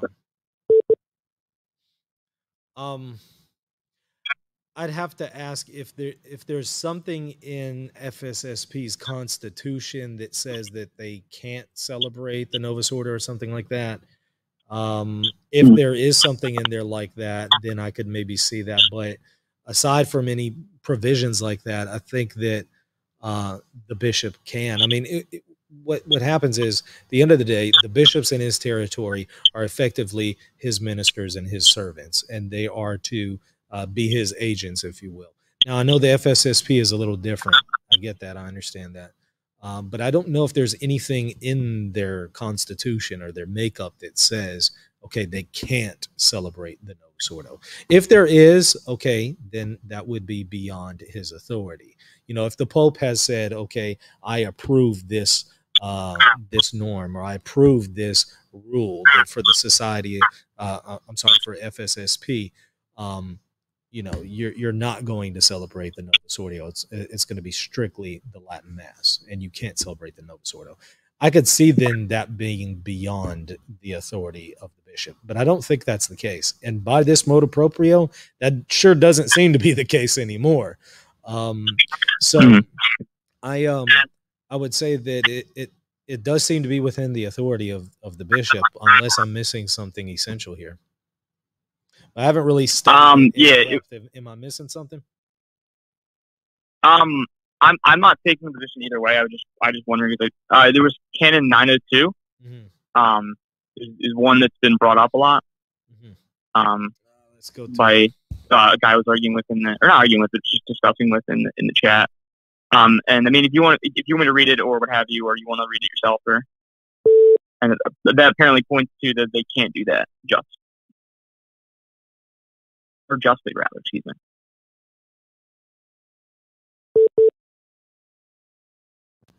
Can you hear me? Yeah, okay. Did you hear me? I'm sorry. Yeah, go ahead and read it. Yeah, so it says, I'm not really seeing it, but maybe. So it's, unless the welfare of the Christian faithful requires or suggests otherwise, priests can con-celebrate the Eucharist. They are completely free to celebrate the Eucharist individually, however, but not while a con-celebration is taking place in the same church or oratory. Yeah, but it doesn't seem to be addressing specifically if your bishop there requires you to come and con-celebrate. What am I missing? What is in there that would specifically address that? And that's kind of what I said as well. I didn't see it. I'd be interested to hear a canonist on that particular one. I'll also need to go look through my canon law commentaries on Canon 902. Yeah. Perhaps we could do a whole show on it. I'd need to study a little bit more on that. But here's the other principle that I'm concerned about, and that is, again, the bishop overall is the authority on the liturgy in his own territory. And if you won't come and con-celebrate with him, I have to ask on what basis, right? On what basis do you refuse to come and con-celebrate with the very one that you are to be obedient to and at the service of? You know, priests aren't free agents. So for a priest not to want to come and celebrate with his bishop, I have to ask why. If it's on a matter of principle, because I think that the Novus Ordo is evil or wrong or something like that, then we have a problem. Or because I think that this bishop, I can't celebrate a liturgy with him on a matter of principle, that's a schismatic problem. But if it's something like, well, I just haven't been trained in the Novus Ordo. Okay, well, get trained in it. It won't take you long. It's not hard. Yeah. So get trained in it. Yeah. This is one of the things that you're supposed to do as a priest, is celebrate liturgy. So go ahead and get trained in it. And now you can join the next con-celebration. And you can't use that excuse anymore. So I'd have to ask, on what basis would you not? Unless there's something in the constitution of the society that just says that, you know, they cannot celebrate the Novus Ordo. But that doesn't sound familiar to me. I've never heard of anything like that for the FSSP, but I could be wrong. Yeah. I like for me the Motu Proprio. I think that most people can agree that it's prudentially not good at all. And I'm not. I'm trying to be. I'm trying to be obedient, and I'm trying to. I take the stance of Saint Padre Pio, and I just if I'm wrong or if he's wrong, then let God decide eventually. And Saint Padre Pio was vindicated in the end. So like when I see that they don't want to come celebrate, or I see this Motu Proprio kind of going after parishes who are priests at parishes who are celebrating. Like for example, I go to an Italian parish where it's just one priest who celebrates the Latin Mass. It's a low Latin Mass. And I go to Novus Ordo as well, like the day before on Saturday for the vigil. And for me, it just seems like he's punishing. And I'm not saying that I said this in chat earlier as well. I said that it seems like he's going after the wrong groups of people. I'm not saying that every person who goes to FSSP or goes to SSPX is like schismatic. That's not I never make that generalization. But I'm saying that there are elements, and I mean, you can disagree with me here, but there are elements in those groups as opposed to the actual parishes that are like they were on schismatic. Yeah, I mean, so I just think that it's prudentially bad. But I mean, that's what he's trying to fix is the people who are schismatic and try to bring them in line with the post-conciliar church. That's what he's trying to fix. The question is this going to achieve it? That's the question. Yeah. I don't know. I don't know if it's going to. Long term, we'll find out. And one more thing, I just wanted, if you've been, I don't mean to like name drop him or but I mean, Steve Skojak, have you been keeping up with his Twitter? Occasionally. Yeah. A little bit. I mean, it just kind of, not to end on like a sad note, because this is my last question. I want to let the next caller get on, what have you. Yeah. But it just seems like it's really sad, kind of. And I think he's a good guy, but like a lot of the stuff, it's just very depressing. Well, I've told look him, at it. Yeah, I've told him that, and I've explained it, and this is publicly that I've told him this. So I'm not saying anything that you can't already read on Twitter. I've told him that I don't think he's taking the best approach, but I completely get where he's coming from because I used to be there. I used to feel the exact same way. I think over time that's going to change a little bit, but only time is going to heal some of those wounds. But I completely get what he's going through, why he feels the way that he feels. As I told him, I think that this does not need the concerns that he has don't need to be aired out publicly. I don't think that's helpful. Yeah. Because it seems like it's scandalizing a lot of people. I'm not saying it's him. No, I know that's not his intention, but I told him, publicly on Twitter that I don't think that this is what needs to be put out there publicly because people are going to become scandalized and they're going to become discouraged. This is not helpful. But at the same time, if you don't have anything encouraging to offer, you're just going to post discouraging things. So I get it, but like I said, I think he just kind of needs to take a step back and not post this stuff until he comes to a point that he is more encouraged, because it's just going to bring other people down. Yeah. So, but yeah, that's all I had. Thank you for taking my call. I really appreciate it. Yeah, great call. Thanks for calling. Let's see. Have a good one. God bless. You too. Take one more here. Caller, you're live with Reason and Theology. What's your name? Hey, can you hear me? Testing. Hello? Caller, you're live with Reason and Theology. Hello? Hello? Hello, can you hear me? I can hear you, but it's sounding odd, like you're in the background. Oh, okay, yeah, I got you. My bad. No, so I was just wanted to get your thoughts on this too. I haven't watched the whole live stream, so I don't know if someone's already brought this up. Yeah. But I think that it seems a little premature to say that this is putting it back in the hands of bishops. Mm-hmm.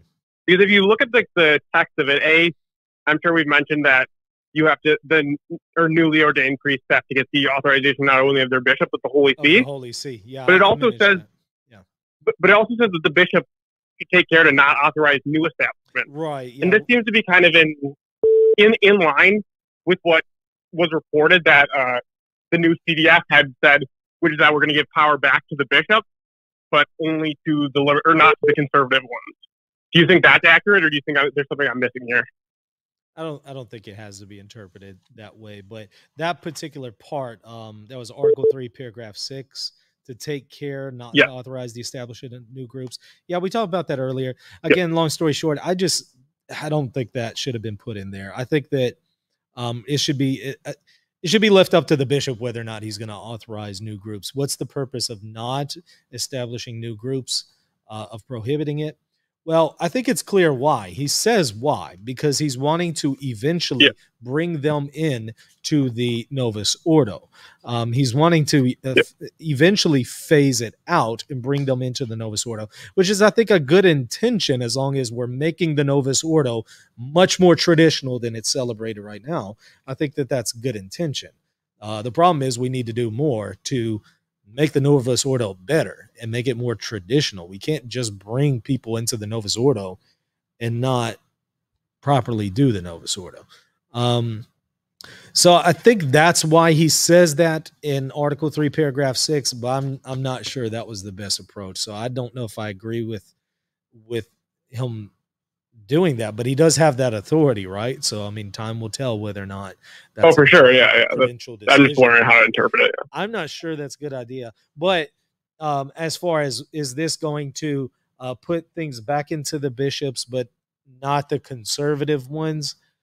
I mean, I could see how you could interpret it as that being the intention, but I gave you another example of what would be the intention there.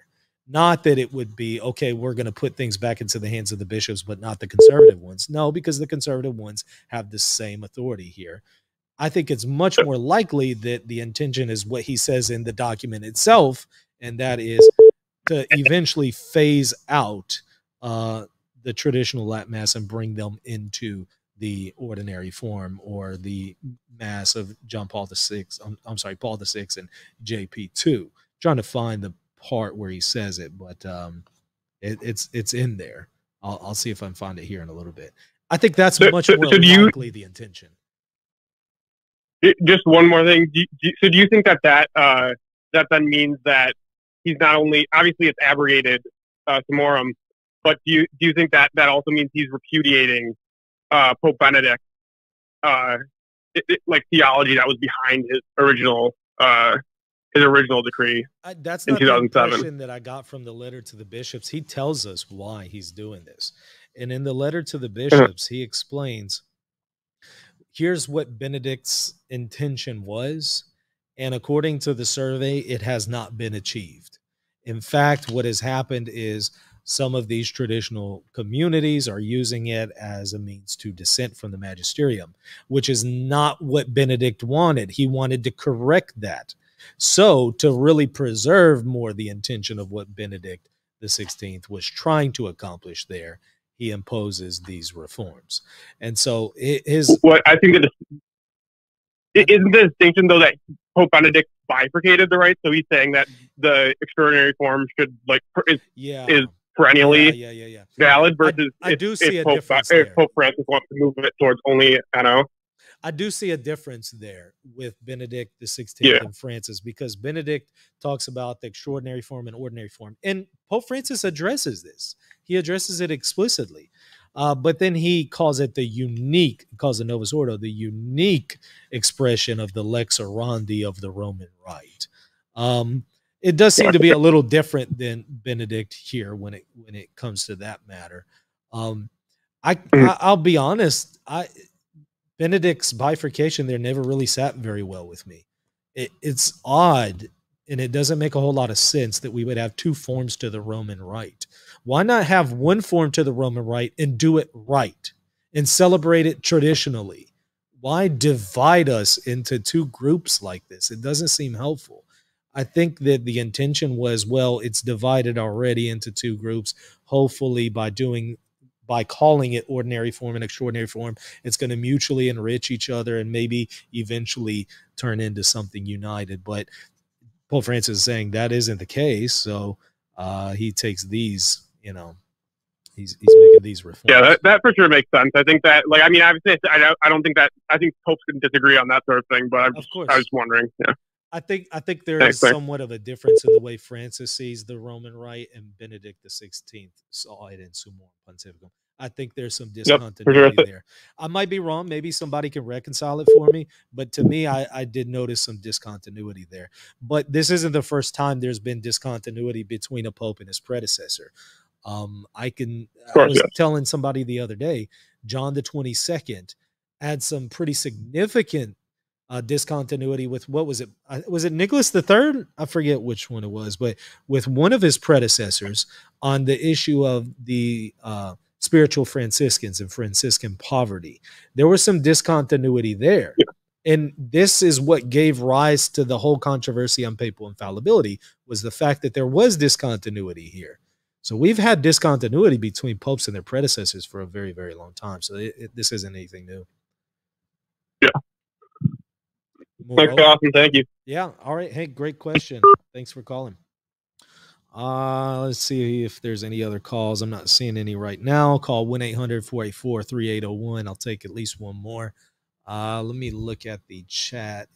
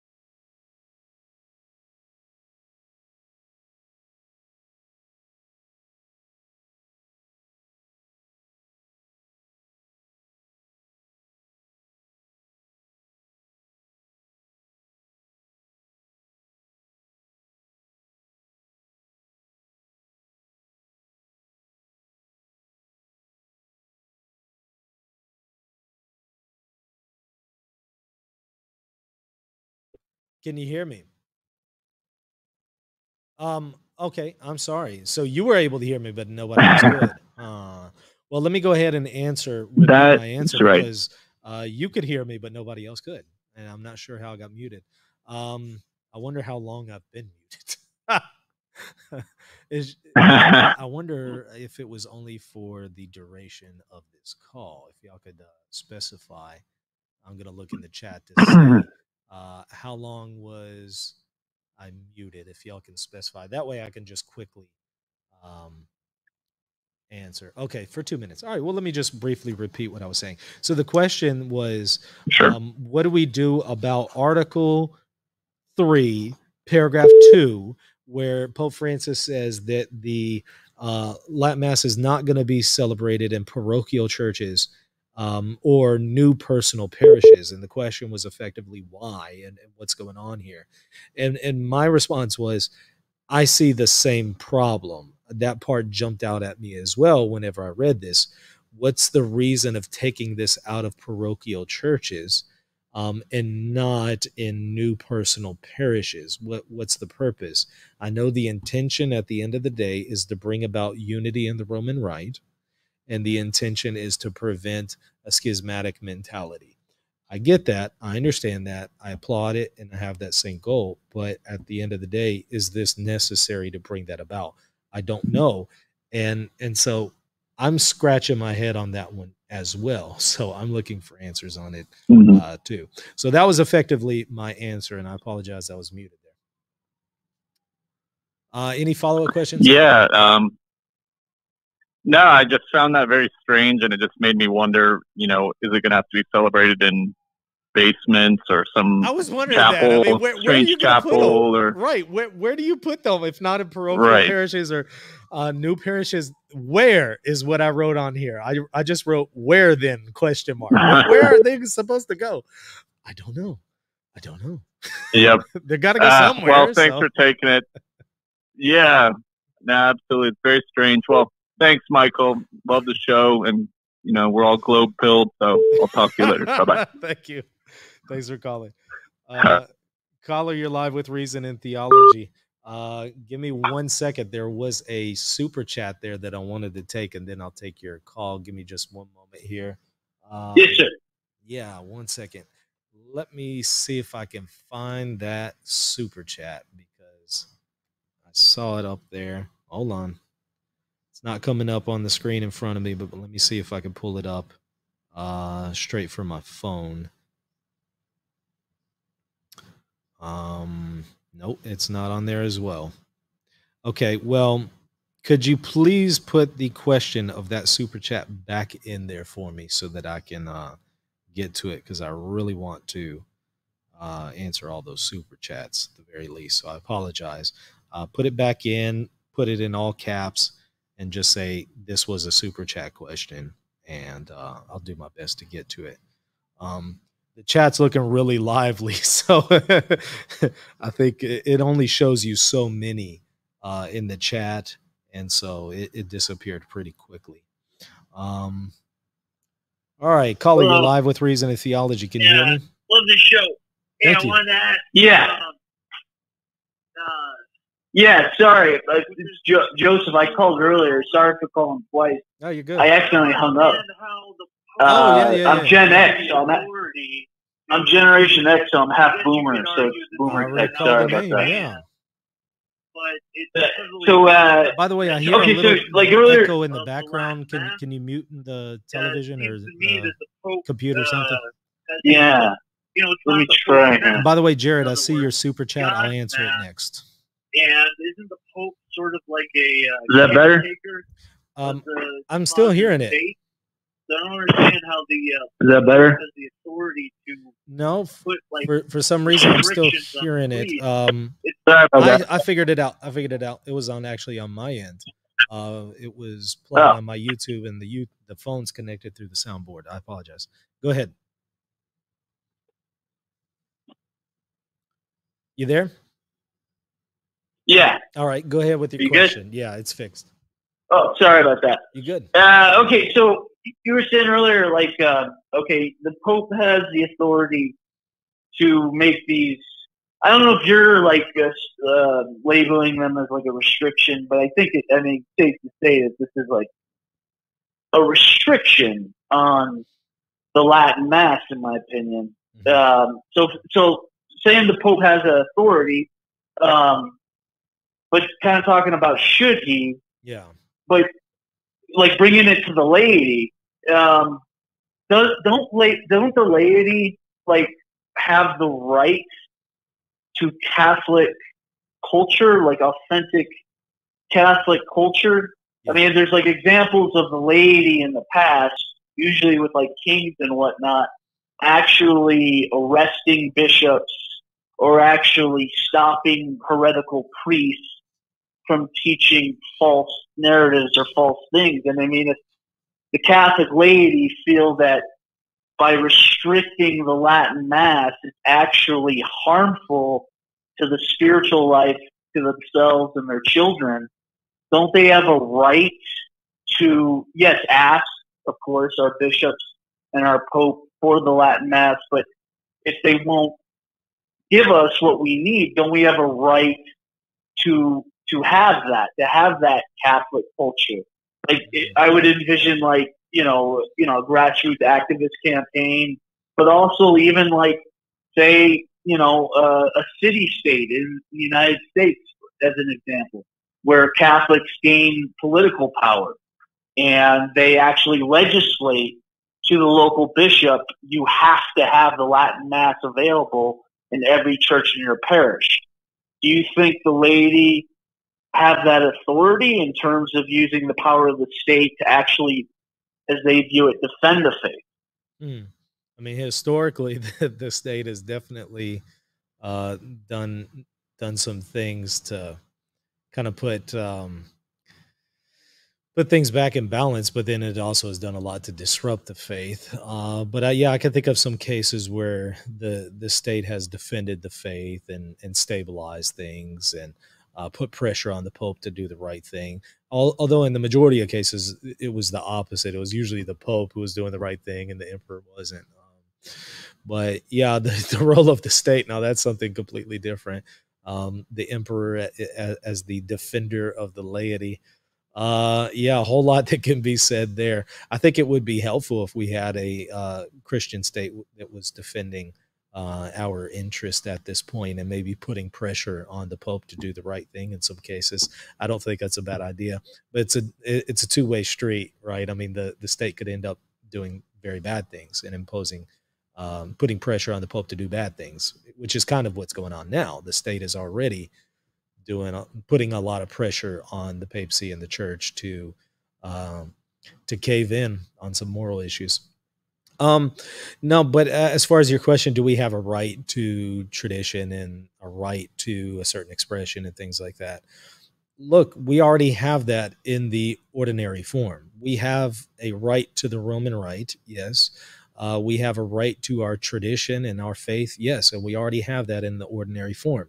Here's again, to quote it again, here's what he says: whoever wishes to celebrate the devotion according to earlier forms of the liturgy, and by extension, those who wish to attend a mass under this description, can find in the Reformed Roman Missal, according to Vatican II, all the elements of the Roman Rite, in particular the Roman canon, which constitutes one of its more distinctive elements. The point is, we already have our patrimony and everything in the ordinary form. We just need to do it right. We're not doing it right. We're not celebrating the Novus Ordo right in most parishes. We have let the liberals take over the Novus Ordo, and that's a problem. And we need to celebrate the Novus Ordo in the right way, and people won't feel deficient anymore. They won't feel like they're missing something in their patrimony if we just do the ordinary form in the right way. They'll feel satisfied. Their need to have the Roman Rite in a traditional way will be met if we just do the Novus Ordo in the right way. So the problem is not so much that the Pope is wanting to bring people into the ordinary form. The problem is we need to also issue a motu proprio fixing a lot of abuses in the Novus Ordo. Now, he does talk about fixing abuses in the Novus Ordo here, but it has no teeth. The bishops who are not doing anything about liturgical abuse, they're not going to change after this motu proprio. And the bishops that are fixing issues of liturgical abuse are going to continue to do it after this motu proprio. It's not going to change. You have to have something that has teeth behind it to fix the abuses. It's not enough to just sit here and write motu proprios and say, hey, bishops, please fix the abuses going on in the Novus Ordo. Please fix them. That's not good enough. that hasn't worked for the last however many years. I mean, it hasn't worked since 1969, effectively. Telling people to do the right thing and expecting them to do the right thing, that doesn't work. We need to have teeth. We need to back it up. Unless you fix problems and liturgical abuses in your church, you're excommunicated. You're gone. You're out. I mean, at the very least, you're removed from ministry. And if you just continue to be obstinate in certain things, maybe you get excommunicated. I don't know. We need to put teeth behind our discipline. And we're not doing it. We're not disciplining people. So if we just discipline our bishops, I'm saying as a pope, if you just discipline the bishops, make sure they're doing the right thing, people will find the Novus Ordo celebrated well, and they won't have a need to go back to the Tridentine Mass because they'll find all of those elements in the ordinary form. So, I mean, I hope that helps answer your question. Did you have any maybe follow-ups to it? Well, yeah, it doesn't this in this motto, I believe the Pope, he alludes to the fact that there are people that prefer the Tridentine Mass, right? Yeah. Okay. So the fact that he admits that, and he doesn't, again, this isn't an outright ban, that to me suggests that that's an admission that the Latin Mass, well, I think it's an admission that the Latin Mass can't be banned, but I think it's also the Tridentine Mass, but I think it's also an admission, obviously, that some people prefer the Tridentine Mass. Yeah, some people. So if things are, if we're going to respect and recognize preference, then I don't see how and this is because I guess the argument I'm trying to make isn't saying anything ill about the Novus Ordo, anything at all. But what I'm saying is that for those of us who feel that the extraordinary form of the Mass is the tether from the present day to Calvary, if you're a person of European descent, any person of European descent, the Latin Mass is the tether back to the time when your ancestors were pagans and first converted to Christianity. That those of us that feel that's our tether to tradition, I don't see how that can be denied us by right. And maybe it's not dogmatic. I understand what you were saying earlier about substance, this and the other thing. But, like, for instance, in the Roman Rite, priests being celibate, that's not dogmatic either. But that's a tradition that leads back to dogma. But it's a tradition that leads you. But we have all those elements in the ordinary form. The ordinary form needs to be just celebrated properly. That's all. So we have all those rites already. It just needs to be celebrated properly.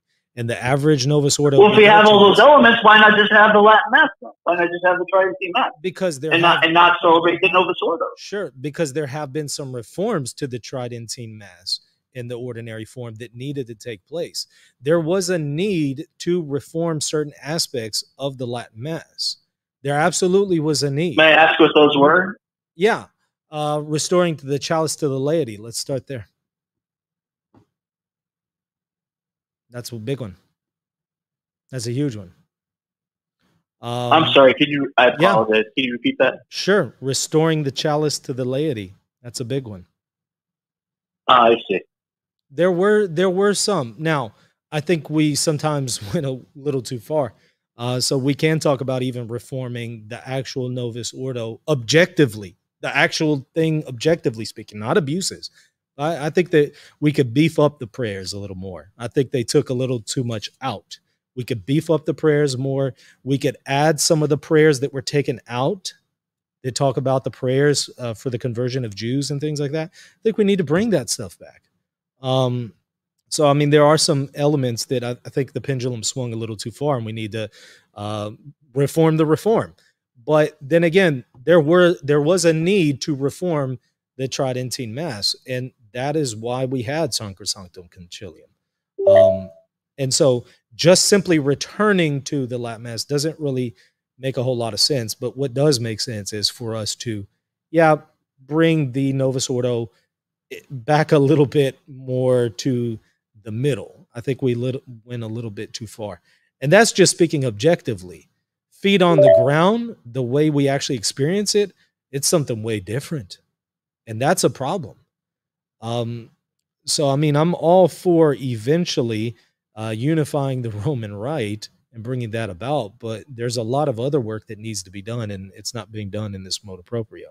Here's what he says. Indications about how to proceed in your diocese are chiefly dictated by two principles. On the one hand, to provide for the good of those who are rooted in the previous form of celebration, and the need to return in due time to the Roman Rite promulgated by Saints Paul VI and John Paul II. And on the other hand, to discontinue the erection of new personal parishes tied more to the desire and wishes of individual priests than to the real need of the holy people of God. So what he's effectively saying is, eventually his intentions here are to, in due time, basically bring about one form of the Roman Rite, and that it would be the reformed one, the one of Paul VI and John Paul II in light of Sacrosanctum Concilium, which makes sense. It sounds good in theory, but you have to actually put teeth behind it and bring it about, because it's not good enough to, let's just say at the moment, let's just pretend that everybody who attends the Latin Mass just all of a sudden start going to their Novus Ordo parishes. Is everything going to be okay? No, it's not. They're going to end up attending Novus Ordo parishes that are in a terrible, terrible shape, that are not doing things well. And just simply telling people in this motu proprio, hey, fix the liturgical abuses, that's not good enough. You need to put teeth behind it. What we need to do is, yes, eventually in due time, have one form of the Roman Rite, but fix the abuses with actual force behind it. I mean, get rid of the bishops and the priests who are not going to celebrate it properly, who are abusing it. Get rid of them, remove them from ministry, actually do something. And then I think people would be a whole lot more willing to attend the Novus Ordo and would feel more at home and would feel it's more traditional if the liberal bishops were being disciplined and the ordinary form was being done properly. People wouldn't feel this need to try to return to the preconciliar ways of doing things. I don't know. I hope that helps a little bit. It does. Can I say one thing? Yeah. Wait, I see what you're saying, and I defend the Novus Ordo all the time. I mean, I grew up in it. Yeah. And the people who say it's not reverential, or they're all clown masses. Yeah, that's not true. Right. But what I will say is that the Novus Ordo, if you go to one Novus Ordo church and then down the street you go to another one, there are going to be differences. And I'm old enough now that I remember that those differences seem to be getting bigger, starker. There seem to be, the Novus Ordo seem to be more uniform. What's the solution? 30 years ago. I recognize. I think the solution is returning to the Latin Mass. No, doesn't logically follow. I don't know if I buy. I don't know if I buy that the Mass that converted the world, the Mass that saved the world from Islamic terror. That's rhetoric. That's absolute rhetoric. I think you need to study the history of the Roman Mass. That's absolute rhetoric. But that was God's hand through history. We still have that Mass. We still have it. We still substantially have that in the ordinary form. That's rhetoric. We still have it. And by the way, the Roman Rite's not the only one out there converting people. We have plenty of Eastern rites. That's just pure rhetoric. Study the history of the Roman Rite. Well, Eastern Rite did convert people, but there is no comparison to what the Latins did. The Jesuits themselves, as an order, did more than probably the entire Eastern world. The world was converted primarily by Latin.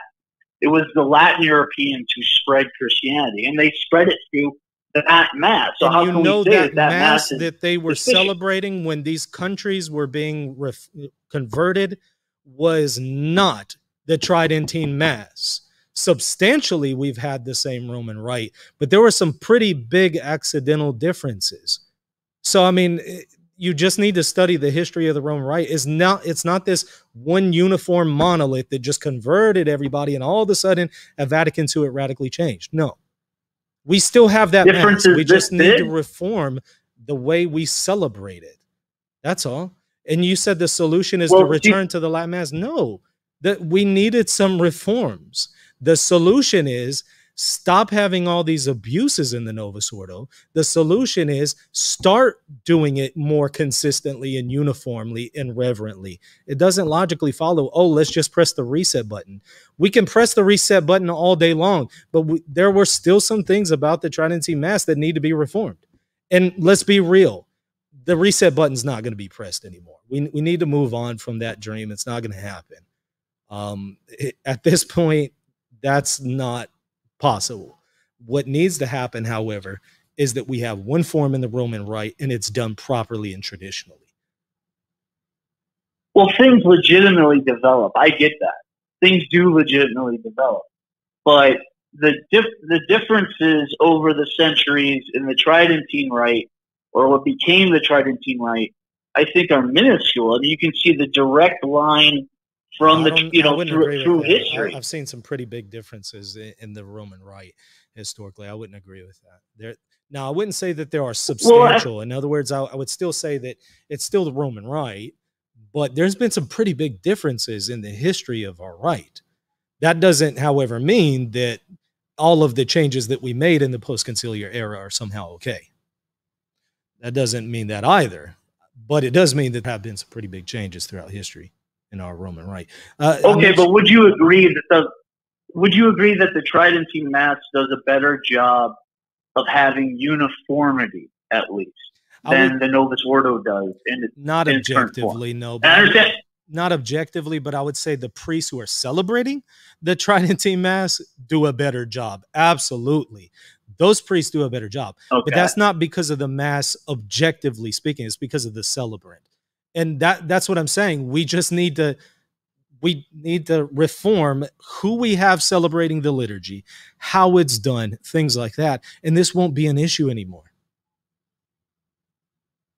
Well, why is there an intrinsic difference between a Novus Ordo priest and a Tridentine Mass trained priest? Yeah. I mean, I think I think that part of it has to do with the men that we're selecting, and the ones that somehow end up getting in, and I'm surprised they ever get ordained, but God bless them that they do. The traditional and faithful ones that do, they end up gravitating more towards the Tridentine Mass because they generally tend to see the priests who are there, they don't abuse things. There's not nearly as much liturgical abuse, and it's done better. So they gravitate more towards that. And I get that. I understand that. But there's no reason why it has to be that way. What it is we need to fix the process by which we select priests, stop getting rid of seminarians who are good and conservative, and then only bring in the problematic ones. We need to reform those things. So I recognize, I mean, in order to fix this problem with the way the Novus Ordo is done, a lot of other things have to be done. But guess what? It could be done. The Pope has that authority, and he could put teeth behind this and actually bring it about, and he's not doing it. And he's going to have to give an answer for that. But it could be done, and it should be done. But it doesn't logically follow that the solution is let's just hit the reset button and return to the Latin Mass. No. I don't see Well, I don't know if I would say it's a reset button. I mean, our church is a universal church. It's eternal. It was around even before Christ walked the earth. It's that link to that eternal church that's always been around. The Roman Rite. I don't think it's a low. I mean, the Roman Rite doesn't equal the eternal church. I'm not seeing the connection. It almost sounds like you're equating the Roman Rite with the church itself. Well, we are Latin Catholics, right? Yes, but the popes have well recognized that all of our liturgical rites have equal value and are to be venerated equally. Correct. Yeah. One no more than the other. The Eastern Catholics are under the Roman Pontiff. They are Roman Catholics. Of course, they're under the church of... The Greeks referred to themselves, early Greeks referred to themselves as Rome. Yeah, Eastern Catholics are under the Pope, who's the Bishop of Rome, sure. Yeah. Right. So that, and even if you want to make the argument that the Latin Rite is a, like more of a regional or ethnic rite, like the Eastern rites are, well, I mean, don't we still have, which I don't know if I necessarily agree with that, but I mean, I think it's both. I think it's both. I think the Latin Rite is both an ethnic rite and a regional.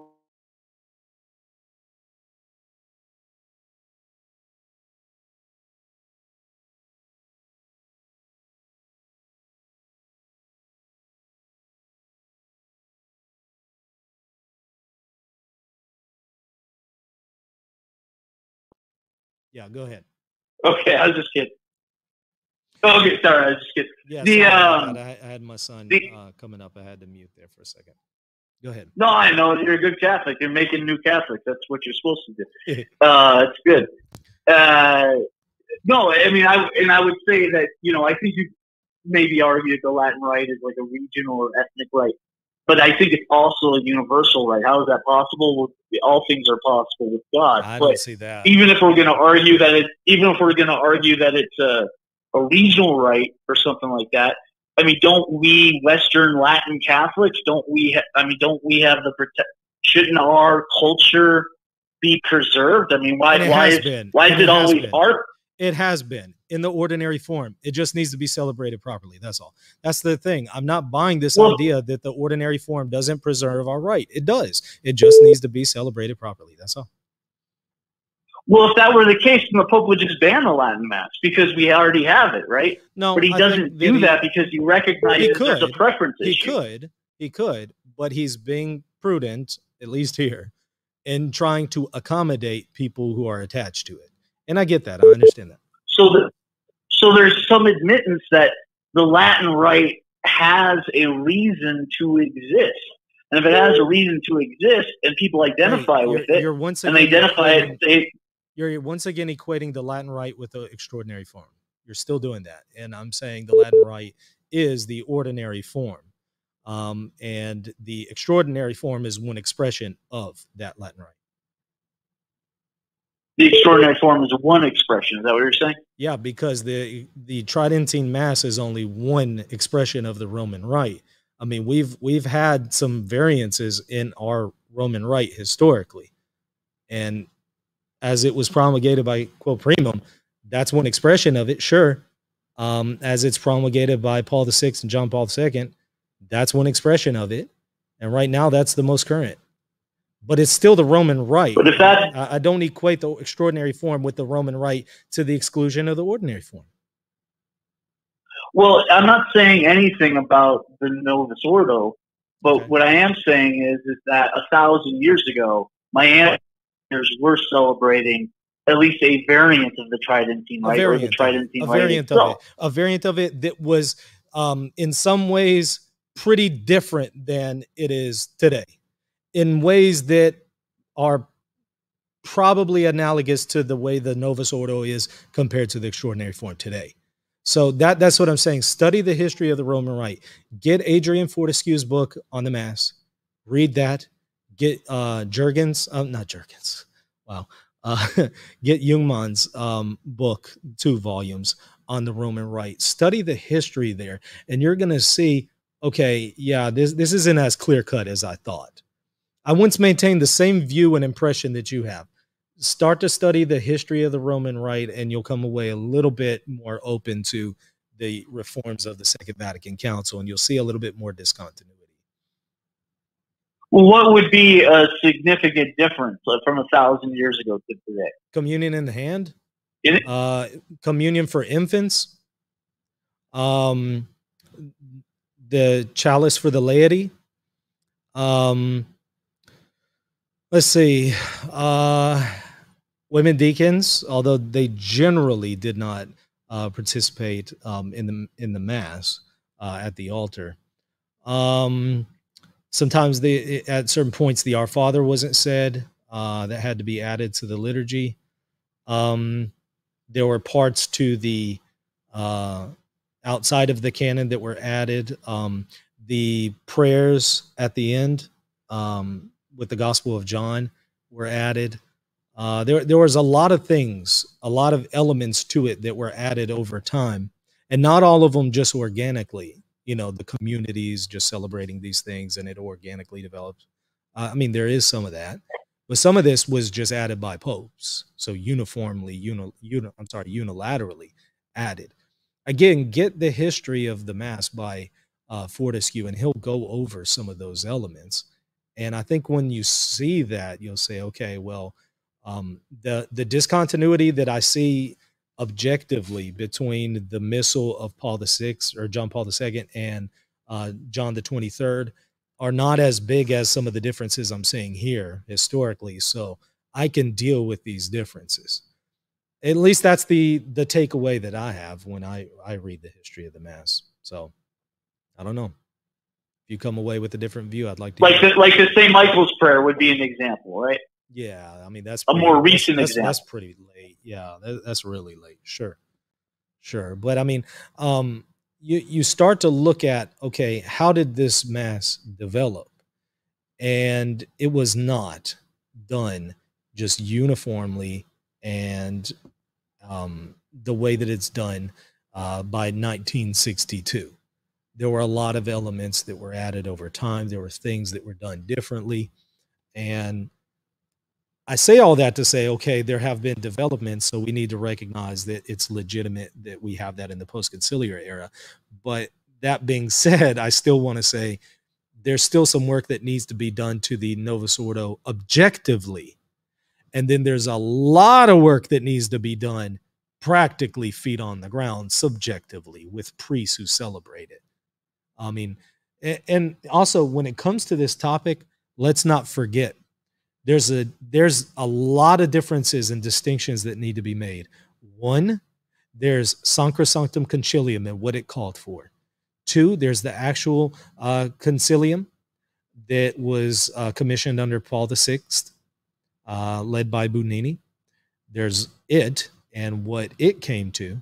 There's the actual missal of Paul VI, what he promulgated. There's a difference between Sacrosanctum Concilium, Bugnini's concilium, and the actual missal that was promulgated. And then John Paul II's revisions to it. And then a fifth element, what actually is practiced feet on the ground. We got to make distinctions between all of them. So I say all that to say, if we do the Roman Mass properly, if it's done objectively speaking, I don't think there will be a problem.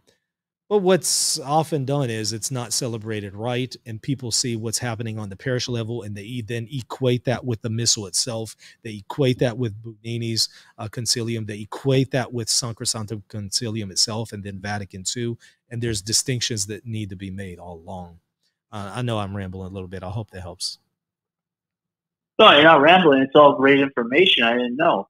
But like with Pope Benedict, I mean, with Summa, I can't even think of the name of it. Pontificorum? I get horrible with Latin. Ironically. And even with Pope Francis, they both in their own way. I mean, Pope Francis, with what he did with the SSPX, how he kind of more regularized them. With what Pope Benedict did with what he did for the Latin Mass. I mean, that's the Vicar of Christ. He's showing that there is value in the extraordinary form. Now, again, not saying anything bad about the Novus Ordo. Of course there is to the extraordinary form. So if there's value there, well, yes, and if there's value there, that I think does go back to history, because I agree. I know what you're saying, that there's been development. I agree with that. But it kind of strikes me as something like real old, the Celtic Church. There's a lot of people that try to argue that the Celts weren't Roman Catholics originally. Well, that's nonsense. Just because you wear your hair differently and you're debating about a different date in Easter does not mean you don't recognize the Pope. So I think your argument is kind of like that. I mean, yeah, the Tridentine Rite that I go to today isn't exactly like it was 1,000 years ago, but it's pretty darn close.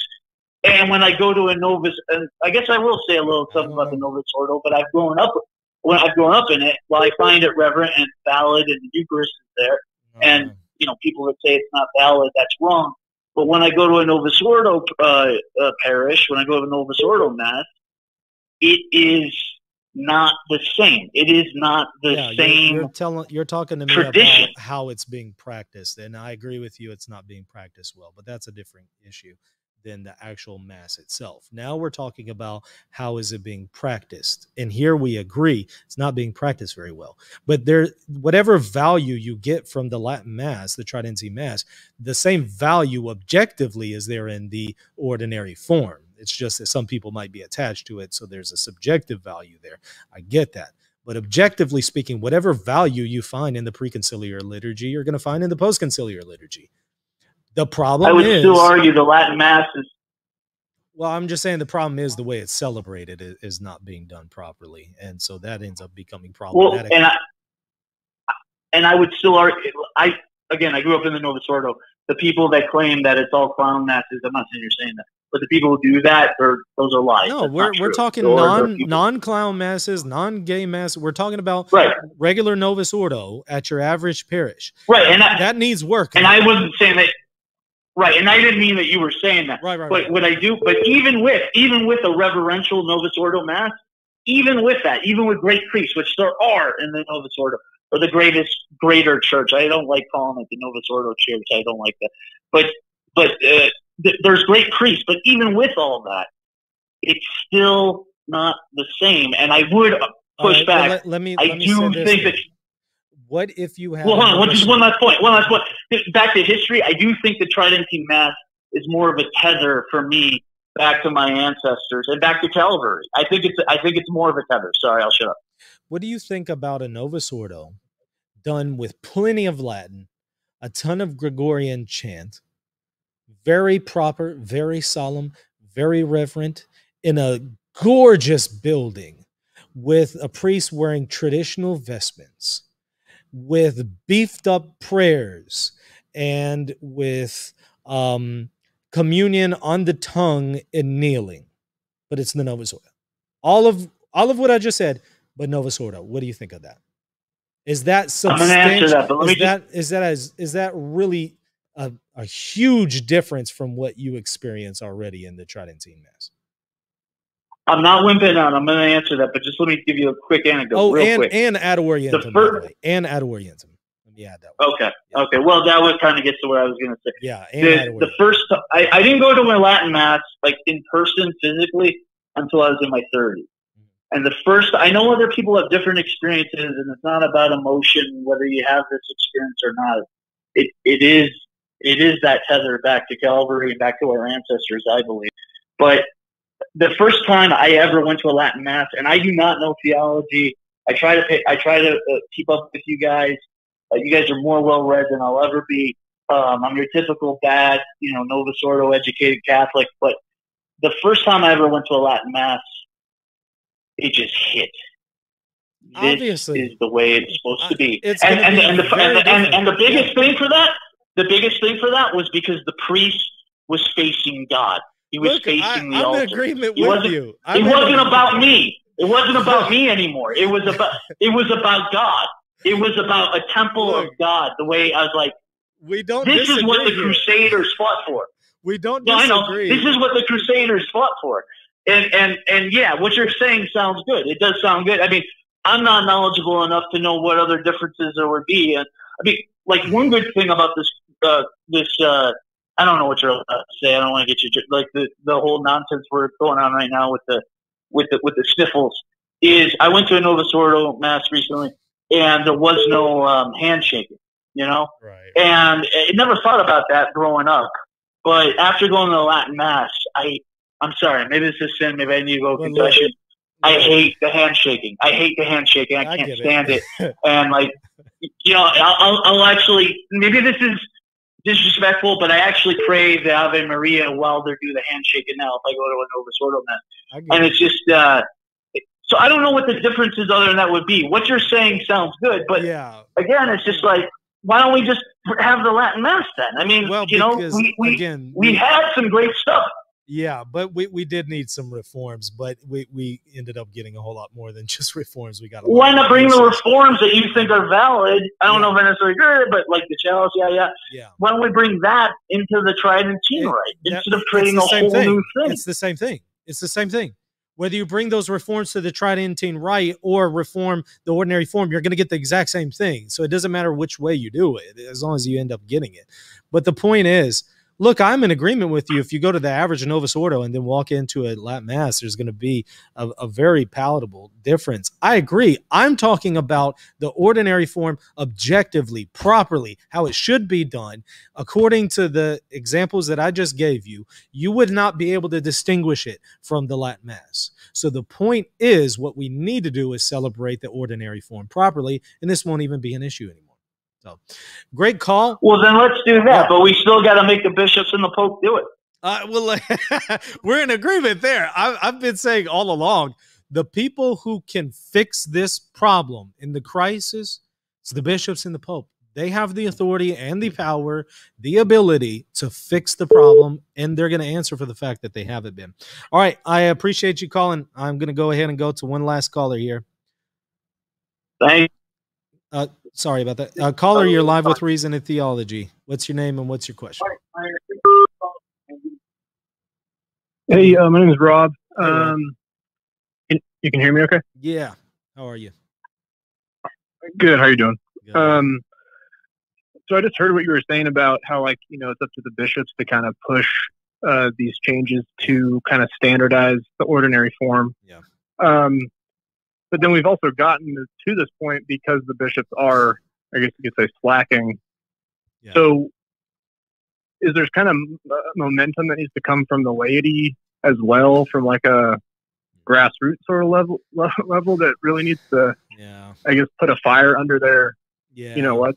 And we can do we can do our best, but at the end of the day, we shouldn't even have to do anything. They should already be tuned enough to know what's going on. They should already know what we're needing, what our needs are as laity. We shouldn't have to just cry out, hey, stop abusing us, give us better liturgies. They should already know that. But yeah, I'm sure it will help if we do that as laity. But at the end of the day, ultimately, they're going to have to be the ones who make the changes. And you're right. We're here because they haven't done that. And I don't think that that's going to change anytime soon. We can continue to speak out against it and tell them we need you to fix this. We need you to fix abuses in our parishes. We can continue to do the right thing, but ultimately, I think it's going to be time before this is changed.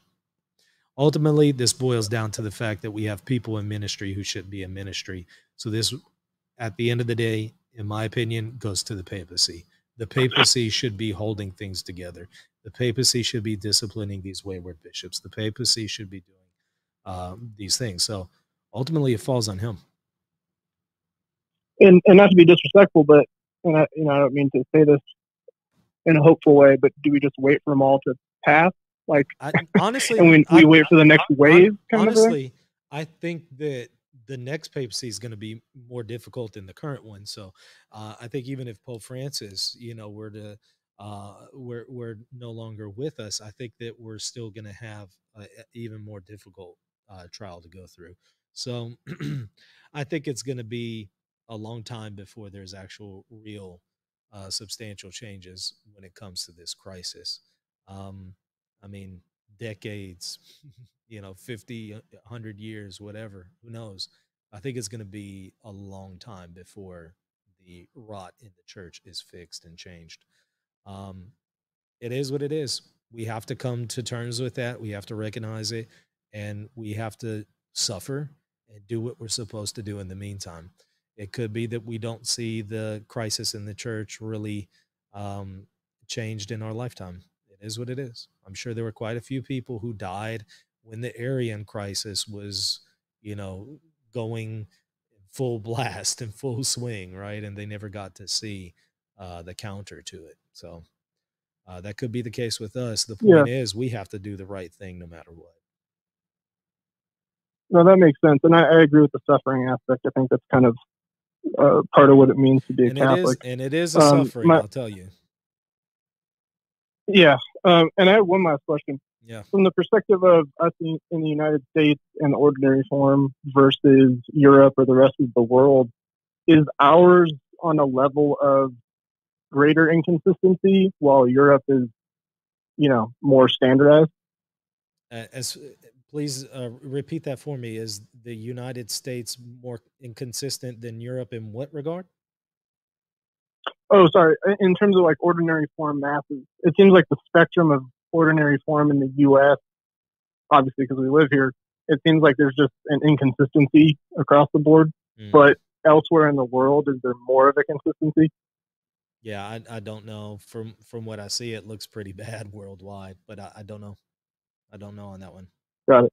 Yeah, I can only speak All about right, no worries. the United States and my territory, really. But yeah, that's definitely something worth looking into. Cool. All right, well, I appreciate your time. God bless. Thanks for calling. I appreciate it. Y'all, we're at 2.5 hours, so we'll probably just go ahead and call it there. Sorry, I got a little short in this microphone cable. It looks like I need to fix that. But anyways, I appreciate y'all calling in. Great questions. I also really enjoyed them. Very lively and engaging. Also, thank y'all for all the questions there in the chat. Sorry I couldn't get to them all. But we'll continue to do these open mics. I'll probably do them every Friday. I intend to do an open mic with Mike every Friday and try to start to organize the formats of the shows to particular nights every day. So Mondays is going to be dedicated to one thing, or Tuesdays is to another, and Fridays to another, so that you can start to see some consistency in the programming. So more to come there. But again, thank y'all for watching. Also, thank y'all for those super chats. I appreciate it. By the way, I think there was one super chat I didn't get to. Let me go ahead and answer it. I think it was from Jared. I took a screenshot of it just in case it moves on me. This was my super chat. How do you suggest we push for a more traditional Reverend Novus Ordo? Should we talk with our priest, contact the bishop? Absolutely. Let them know. Let them know your thoughts. But just right now, aside from contacting your bishop, your priest, prayer, things like that, there's not a whole lot we can do, frankly. I mean, that is a lot. That is perhaps enough in some cases. But in some cases, that's not going to be good enough, and you're just going to have to suffer, unfortunately. That's the case in my diocese. I don't have a Latin Mass anywhere nearby. And when I've asked for one, I didn't get one. So sometimes you do what you can. And like you said, contact the priest, contact the bishop, let them know what you think. Try to report abuses. And I mean, real abuses, like the precious blood is being spilled or something like that.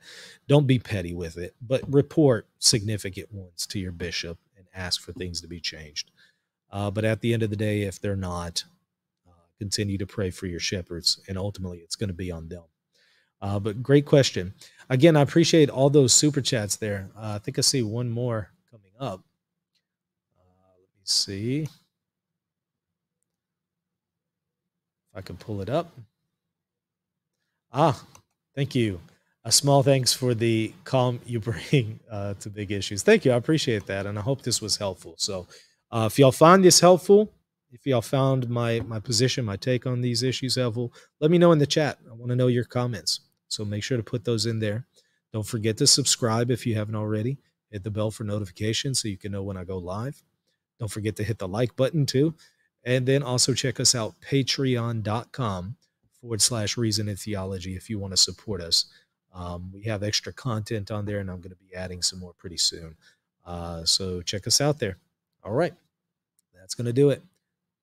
We will see y'all soon. Till next time. God bless.